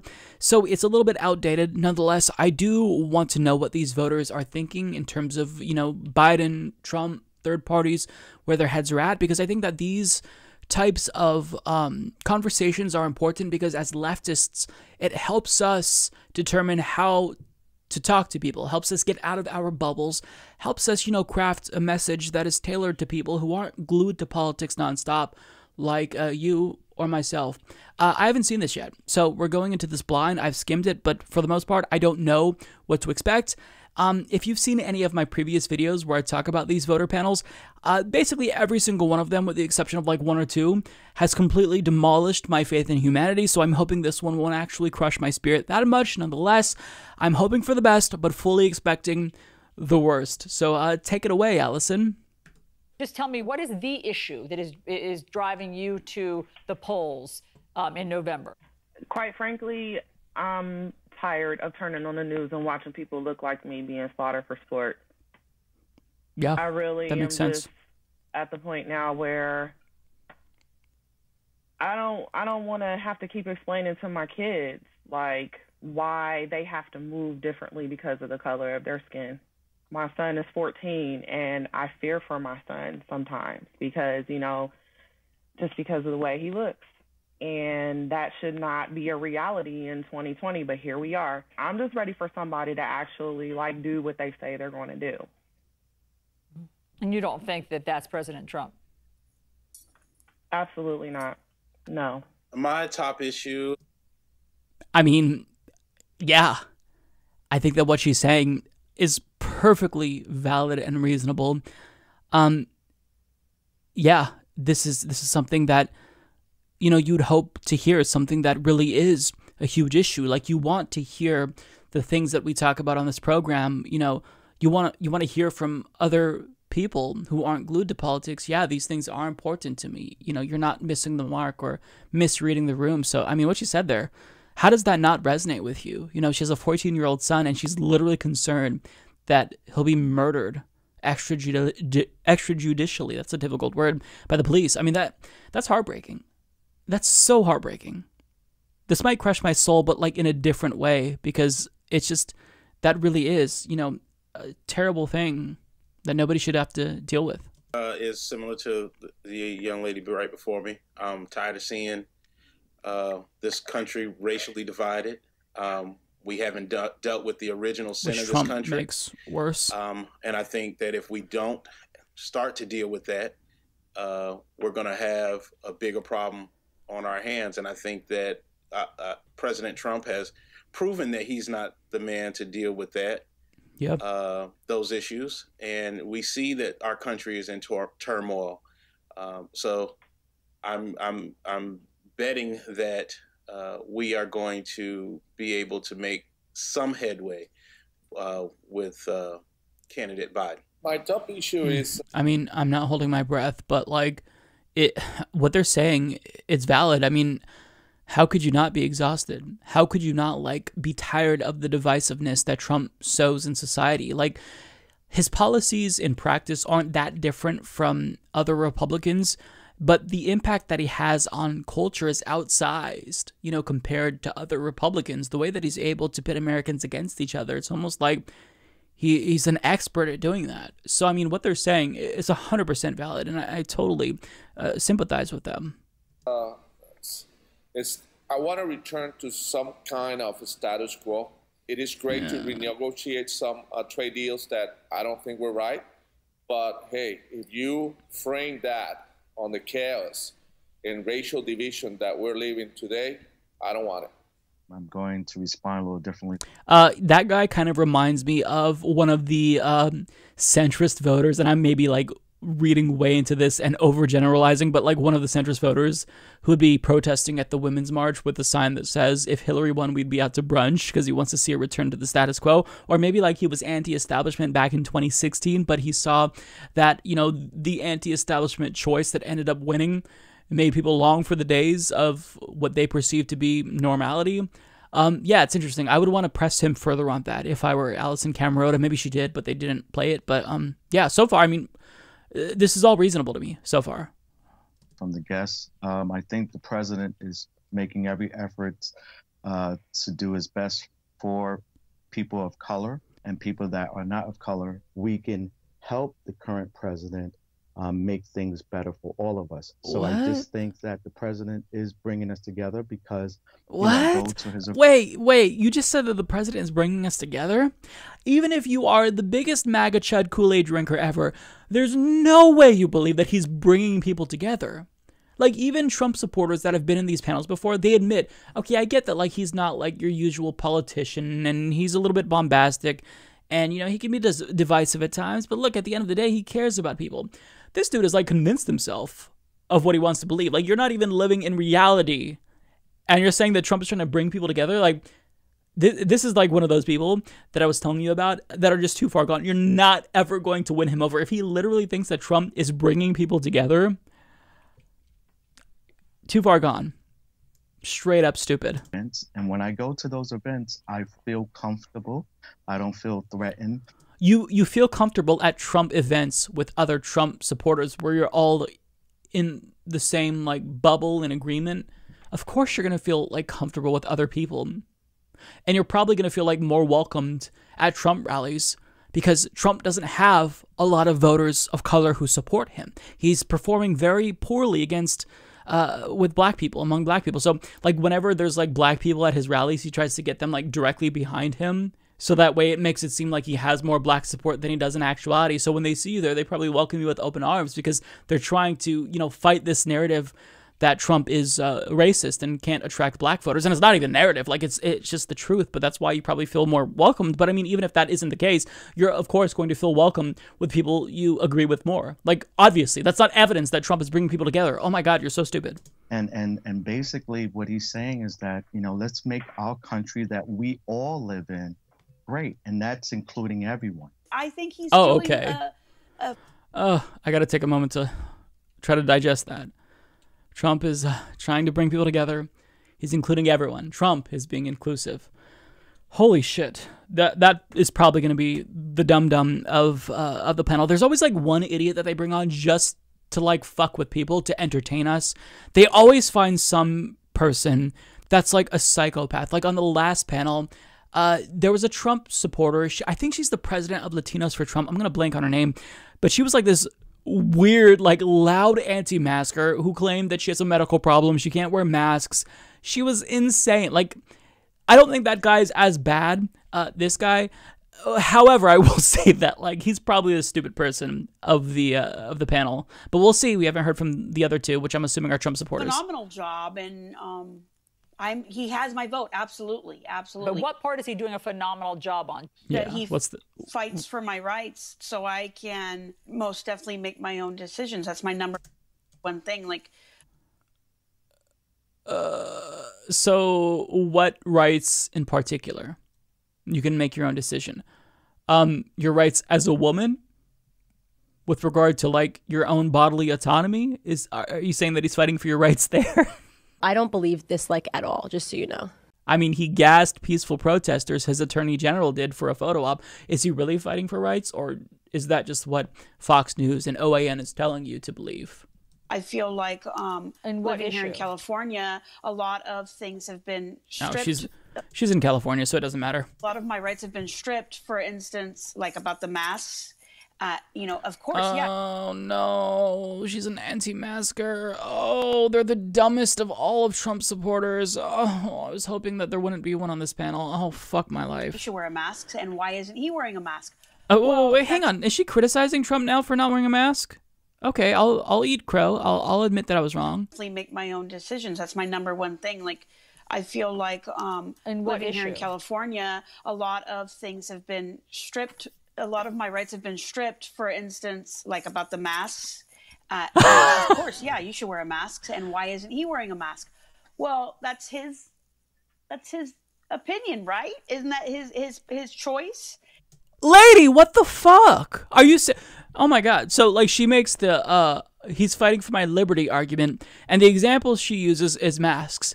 But simultaneously, she's, you know, she wants him to wear a mask. But at the same time, if he doesn't, that's his liberty. Except this is a pandemic, and a virus doesn't know about liberty. It doesn't have like a party affiliation. It's not like you exercising your liberty if you're a dumbass and you don't wear a mask. Because guess what? Liberty for you ends at your neighbor's nose. Like the right you have, like the freedom to swing your fist, ends before it hits your neighbor's nose.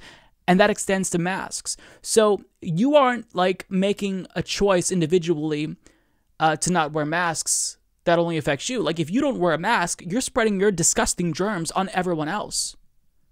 By you not wearing a mask, you are infringing on other people's liberties by potentially exposing them to a very contagious, deadly disease right now that we're all trying to fight. So the liberty argument is not applicable to this conversation, and by trying to use it, it shows how stupid and naive and gullible, quite frankly, you are. And if you think that Trump should wear a mask more, like, why are you making the liberty argument? Like, this is basically what Trump said, right? Trump, in his interview with Chris Wallace, if I'm remembering correctly, he said he likes masks, but he doesn't want a national mask mandate because he thinks people should have the right.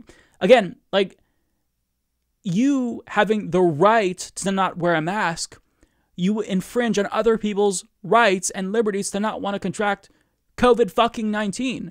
So anyone who makes this argument, like, they have shit for brains, and they are literally stupid if they think this. Like, you are so fucking stupid. You're so far gone. You're irredeemable. Like, who believes this? Like, Americans just believe everything is my rights. So if you go to, like, fucking McDonald's and you ask for a milkshake and the machine is down, you literally think that, like, your civil liberties have been violated. That's, like, the way that Americans have been, led to believe that they're entitled to everything. My liberty, my freedom. When it's not. Like, this isn't that complicated. I don't know why you're overcomplicating it, but I need to shut the fuck up and let her talk. Though you wear a mask because you're conscientious about your neighbors, you want the freedom to not wear a mask? Yeah. Allison, like, her head is gonna explode. Let me go back. Let me watch her reaction. This reaction right there says it all. Like, her eyes are about to roll back into her head. She, like, is trying to process the stupidity that she's hearing. About your neighbors, you want the freedom to not wear a mask? Yeah. Yeah. Yes. I don't want it to be because I'm fucking like stupid. You have to, and it's like a bad thing if you don't. It's a pandemic, dumbass. Oh my fucking god, people. It's not like we're asking people to fucking, like, do something so inconvenient. You're just asked to put a fucking piece of cloth on your goddamn face. Like, the anti-mask stuff, like, anyone who's anti-mask, I just immediately assume that they're, like, the stupidest in America. Like, the lowest of the low in terms of stupidity. Because that, I mean, honestly, I don't know what to say. I'm repeating myself because I'm just going to rant on this lady. She's the dumbest. I take it back. I apologize to the weird glasses guy. This lady is definitely the dumbest. Even this guy who's probably a Trump supporter knows she's a dumbass. Okay, Dan, your top issue. I think my top issue Go ahead, really Dan. is about the economy, specifically my economy in my state. Because, I look at what Biden's proposing on the tax increases on the wealthy. I'll just stop him right there. I'm guessing that this guy who saw Biden's tax plan doesn't know what a marginal tax rate is. He thinks that his taxes will be taxed at 62%, not knowing that it doesn't apply to him most likely, unless he makes over $400,000 per year. But Biden's tax plan kicks into effect on your $401,000. I just fucked up that number, but after you make $400,000, every dollar after that is taxed at 62%. But, like, people don't get taxes. Either they're purposefully obtuse or they think they're going to be rich someday. Unless this guy's actually rich, then I'd say, okay, well, I mean, at least that makes sense logically. But let's hear him out first before I blab on. It's all about soaking the rich. You know, there are a lot of things Good. I don't like about Trump. I mean, I wish I could cut off his thumbs and he would stop tweeting and it would just be quiet. But the truth of the matter is, policy-wise, he's not done that bad. And if we want to fix racial injustice in this country, one of the best things, the foundation, is fix the economy. And I think we have a better chance of doing that going forward than with Joe Biden. Okay. Basically, he's admitting that, you know, Trump, in terms of Republicans, he isn't that bad. If he didn't do the mean tweets, he'd basically be perfect. But he's basically making a class reductionist argument that, hey, everyone, if, you know, everyone's material conditions were met, everything would be copacetic. There'd be, you know, no racial injustice. Now, the economic desperation certainly does lead to more racism. It exacerbates the problem. But hypothetically speaking, let's say that the economy was doing better. Purchasing power was up. Black Americans actually had wealth. Would that lead to less racism in America? Would racism go away? No. Now, maybe if, you know, we pressed him on this, he'd make, you know, a more nuanced argument. But basically, you can't just say, oh, well, you only exclusively focus on the economy and then racism itself will get better. You can't, like, these things are inextricably linked. You have to fight them simultaneously. You can't just pretend like only addressing the economic issues is going to lead to racism going away, because that's not the way that it works. You know, this whole war on the suburbs saying that Joe Biden's talking about, we're already kind of seeing that. Joe Biden's not talking about that. Trump is talking about that. I mean, are you listening? Yeah. What has Joe Biden said that is a war on the suburbs?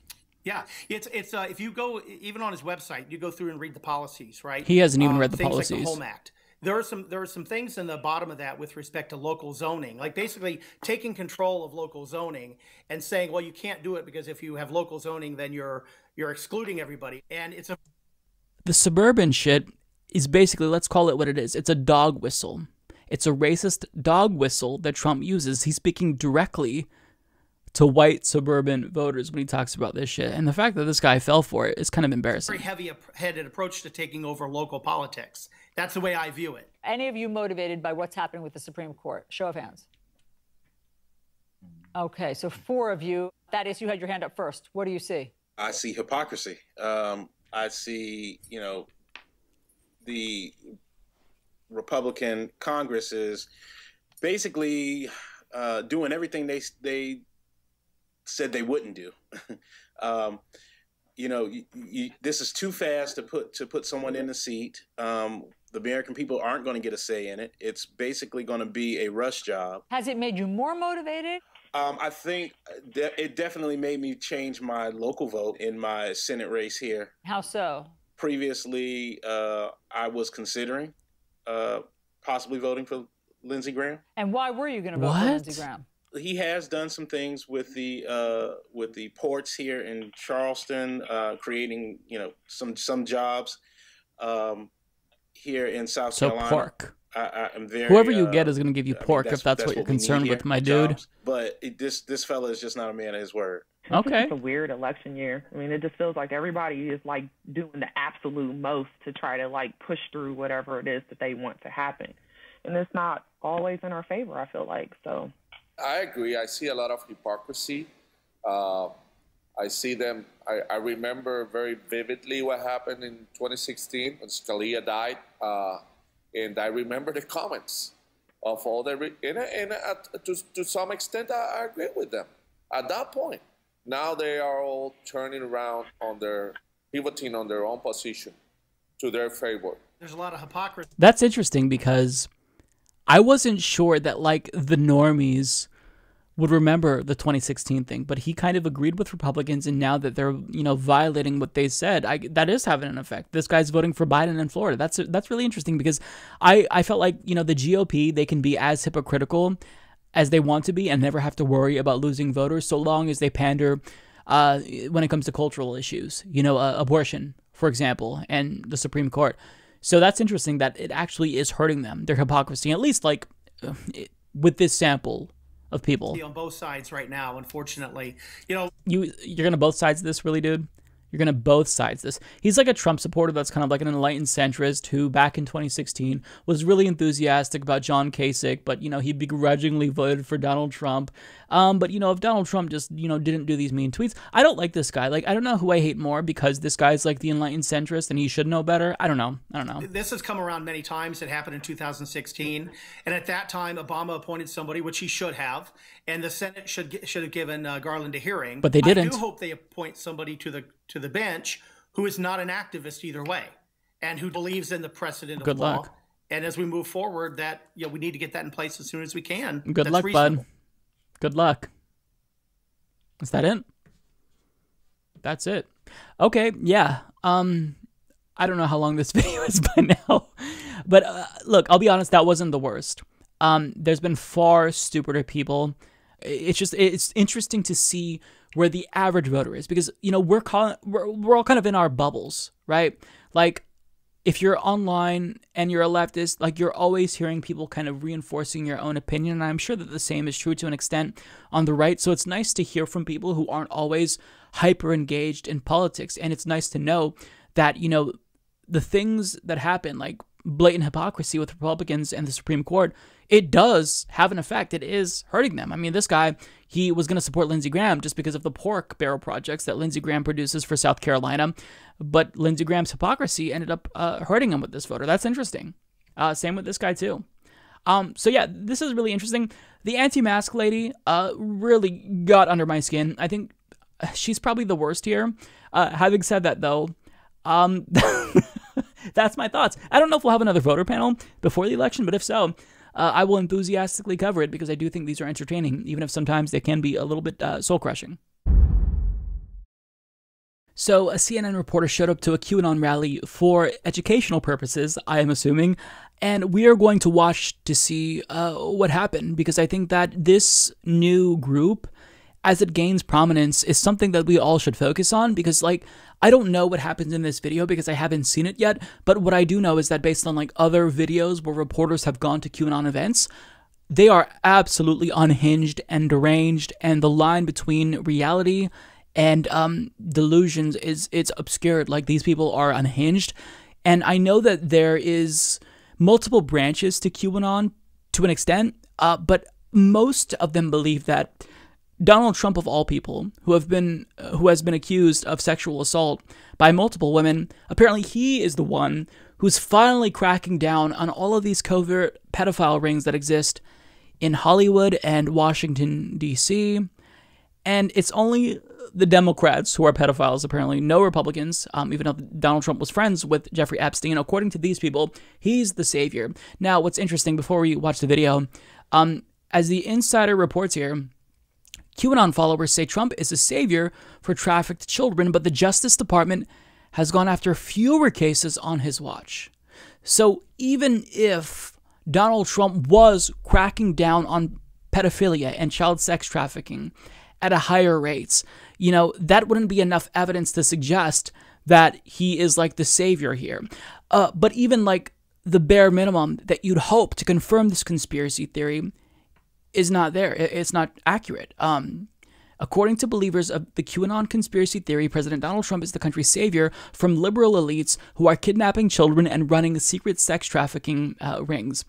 But data shows that federal sex trafficking prosecutions have actually decreased since Trump took office. According to the Human Trafficking Institute's 2019 federal report, which was released in May 2020, 73 new federal criminal cases involving the sex trafficking of children only were prosecuted last year compared to 87 in 2018 and 124 in 2017, Trump's first year in office. Experts say QAnon believers are latching on to misinformation to boost their cause, but ignore evidence-based solutions to the issue. So, I mean, like, prosecutions for these cases have decreased over the years, but, like, it seems as if the way that they frame this, we're about to see, like, the logical conclusion to all of this, and Donald Trump is going to finally crack down on all of them, and, you know, masks will come off, and everyone will be exposed. It just, these people are batshit insane. So we're gonna watch, and I'll share my thoughts as we see this. Pain is coming. The fact that you guys are attacking us and making us look like we're crazy when we're just trying to save some fucking children pisses me off. Okay. Already.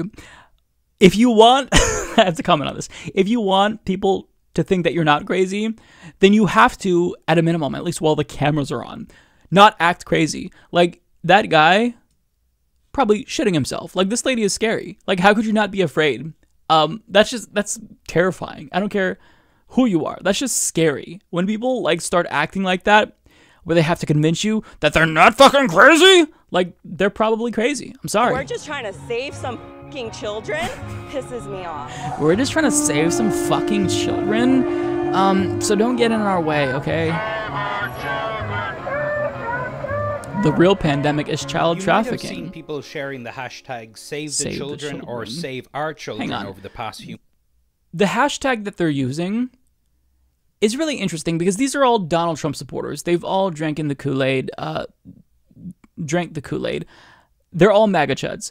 But it's interesting because Donald Trump, the president who they worship, is bombing children in the Middle East and North Africa. His first raid that he greenlit in Yemen led to the death of, what was it, a 6-7-year-old, Nawar al-Awlaki? And when it comes to healthcare, what is Trump doing? We had to fight Republicans to get them to renew the children's health insurance program. Dreamers. I mean, everything that Trump has said, his entire ideology, openly has been, fuck them kids. And yet they're saying save the children and they think that Trump is a savior. Like, this mindset is so weird. Like, these people do not live in reality. They've made up their own reality. Like, the world that they fabricated is not one that we're all living in. And they're living in their own, like, little bubble. And it's super culty. Like, this is a cult within a cult. Because you have Donald Trump supporters who are definitely a cult, like the diehards. And then within that cult, you have people who are even further entrenched in this weird cult bubble. Like, Trump has really brought out, like, the craziest elements in American society. It's just, I don't know if they've always, I'm sure they've always been there, but are just, like, more vocal now, but this is just bizarre. On social media. But much of this online activity has nothing to do with the respected and real Save the Children charity, which has been around for more than 100 years. Its name, Save the Children, has been hijacked by followers of the QAnon conspiracy theory. In a statement, the charity has emphasized they have nothing to do with this movement. I love how people with that "Don't Tread on Me" flag, they basically are against big government, that vague notion, but really what they're asking for is, you know, not for big government to tread on us, but for large multinational corporations to tread on us. If I were an alien that landed down from Mars, how would you explain to me what QAnon is? So QAnon is just a way for Trump supporters to look at what Trump is doing and say, this doesn't match what I want. I thought he was going to kick out literally every illegal immigrant. I thought he was going to lock her up. So basically, like, it's cognitive dissonance. Is that what it is? A way that they've convinced themselves that Trump is still good? I guess that explains it. That's interesting. That stuff's not happening. Why? They view it as, okay, Trump won the election, but Trump's not in control of the government. Actually, the deep state is. Yeah, I'm supposed to be the dragon and the Q butterfly there, about to get eaten, hopefully. Okay, I just have to comment. That dog is so adorable. What a good boy. Just sitting there, not barking, just like chilling. The website that helped spread QAnon and Pizzagate. He left the site a few years ago. Oh, so and has Pizzagate is connected, of course. So Save the Children is sort of a gateway, a soft front into QAnon. Correct, yes. Because I've spoken to people That's who've interesting. That's really interesting because, like, if you just say Save the Children and you vocalize how you're against human sex trafficking and, you know, pedophilia, nobody's going to disagree with that. So if somebody, like, buys into that very obvious premise, every reasonable person wants to save children and is against pedophilia, you can see how they get, like, roped in. Like, this guy is really explaining how people are getting duped. Well-meaning people who want to protect children, rightfully so, are getting, you know, conned to believe this. This is interesting. And they're adamant. They say, I'm not a QAnon believer. That's ridiculous. I mean, just go to the event, right? And talk to people there and see what they believe in. So you're a QAnon follower? 100%. Got it. Talk about it. Why aren't you talking about it? Why are we not talking about all the kids that are going missing? Why? That makes me question you. You're on camera right now, my dude. Talk about it. This dude has a survivor buff. That's interesting. Scotty the Kid, a singer and activist, has been organizing Scotty these the Kid. protests I've in never heard of Hollywood. him. Much like how they've co-opted the name Save the Children, they have also seized on and are distracting from the very real and serious issue of missing and exploited children. Much of their focus instead is on conspiracy theories about Hollywood stars and Democrats. So there's no Republicans? Like, I want them to be asked, how do you reconcile the fact that the savior of children was friends with Jeffrey Epstein, who had a literal island that he raped children on? Like, how do they, like, not think that Donald Trump is part of the problem? It's just such a weird, bizarre way to look at the world. Like, I don't get it. It's like, do they just pretend like that's fake and Trump was never friends with Jeffrey Epstein? Like, they need to explain this. Do you follow QAnon? The FBI says it's a dangerous conspiracy theory. Do I follow? No, I don't follow. I don't know what. It looks like you drank like a ton of Kool-Aid and were like super sloppy. I don't know if you think that's effective, but you look kind of stupid right now. I follow the missing children. I have a child right now in Ohio that my team is saving. That's what I want to talk about, not a conspiracy. You posted about QAnon yesterday, right? On your Instagram story? Gotcha, bitch! So your mom watches CNN? Yes. So if your mom watches CNN, she's probably seen people like me on TV saying Pizzagate's a conspiracy theory. You don't believe it's a conspiracy theory? No, it's definitely not. Pizza is a code word for child pornography. Cheese pizza, child pornography. They believe that. Wait. Cheese pizza? Wait, because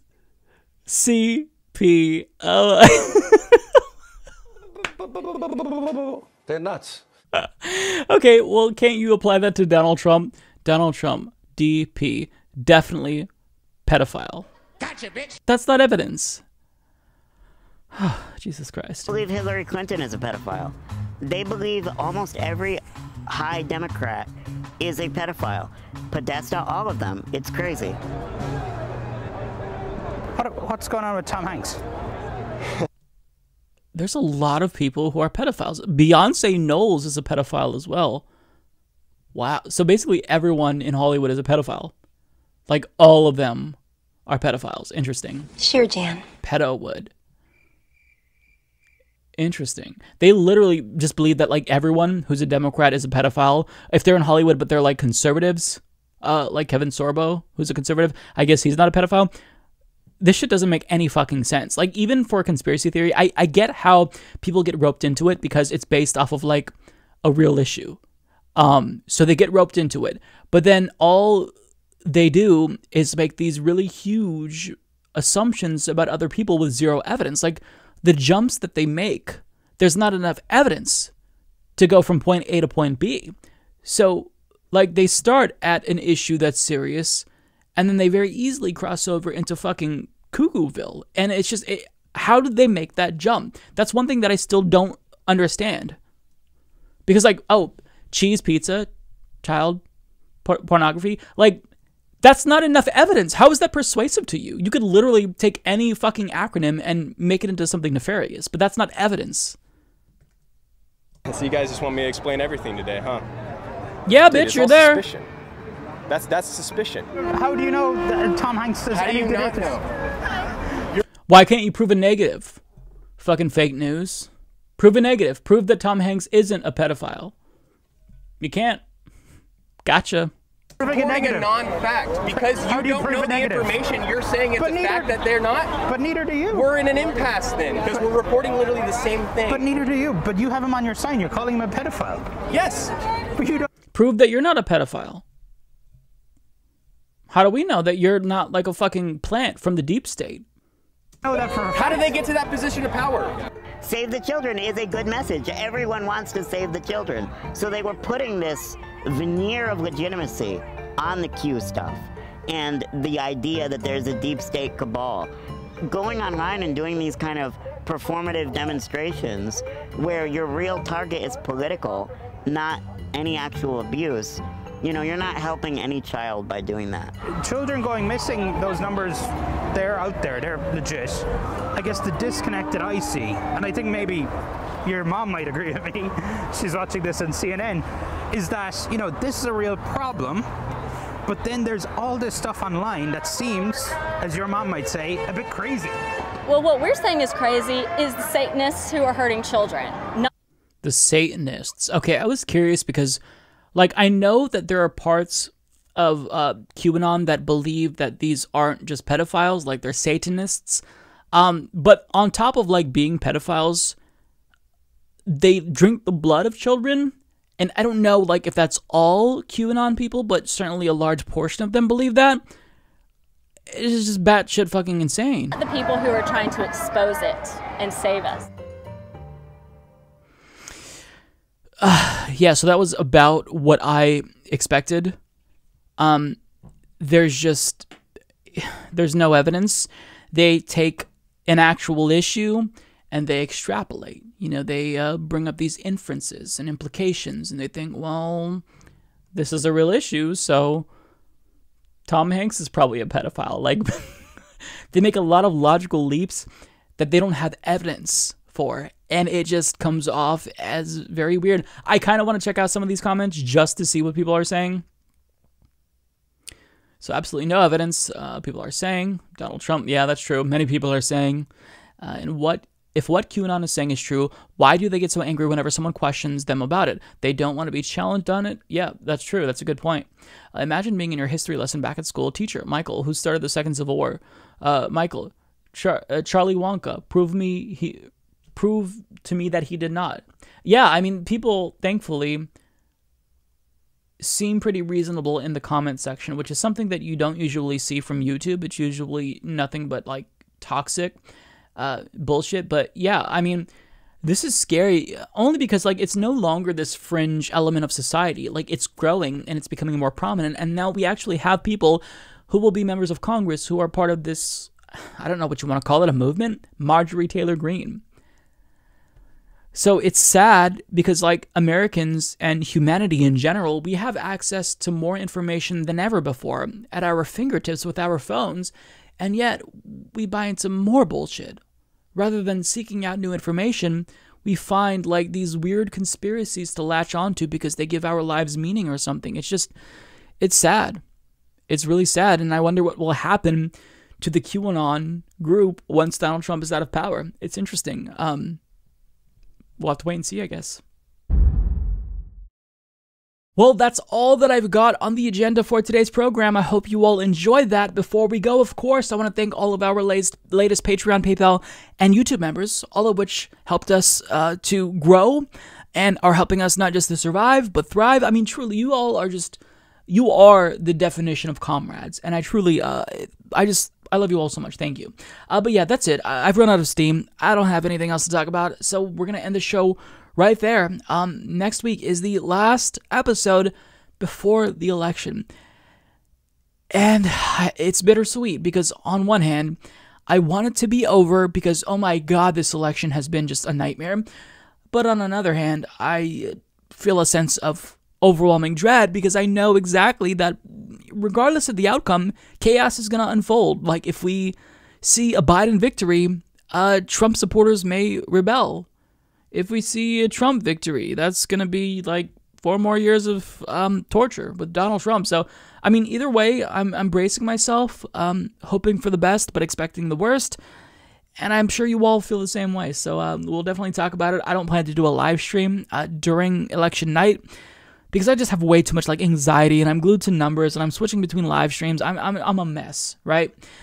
So I'll, of course, do my post-election wrap-ups. And also, I don't know that we're going to get a winner on that first night. I think probably we won't know who wins until after Tuesday. It may take a week or even longer. So, you know, we'll talk about it. You know, of course, I'm not going to miss that. So I'm rambling now. So I'll see you all next week. Take care.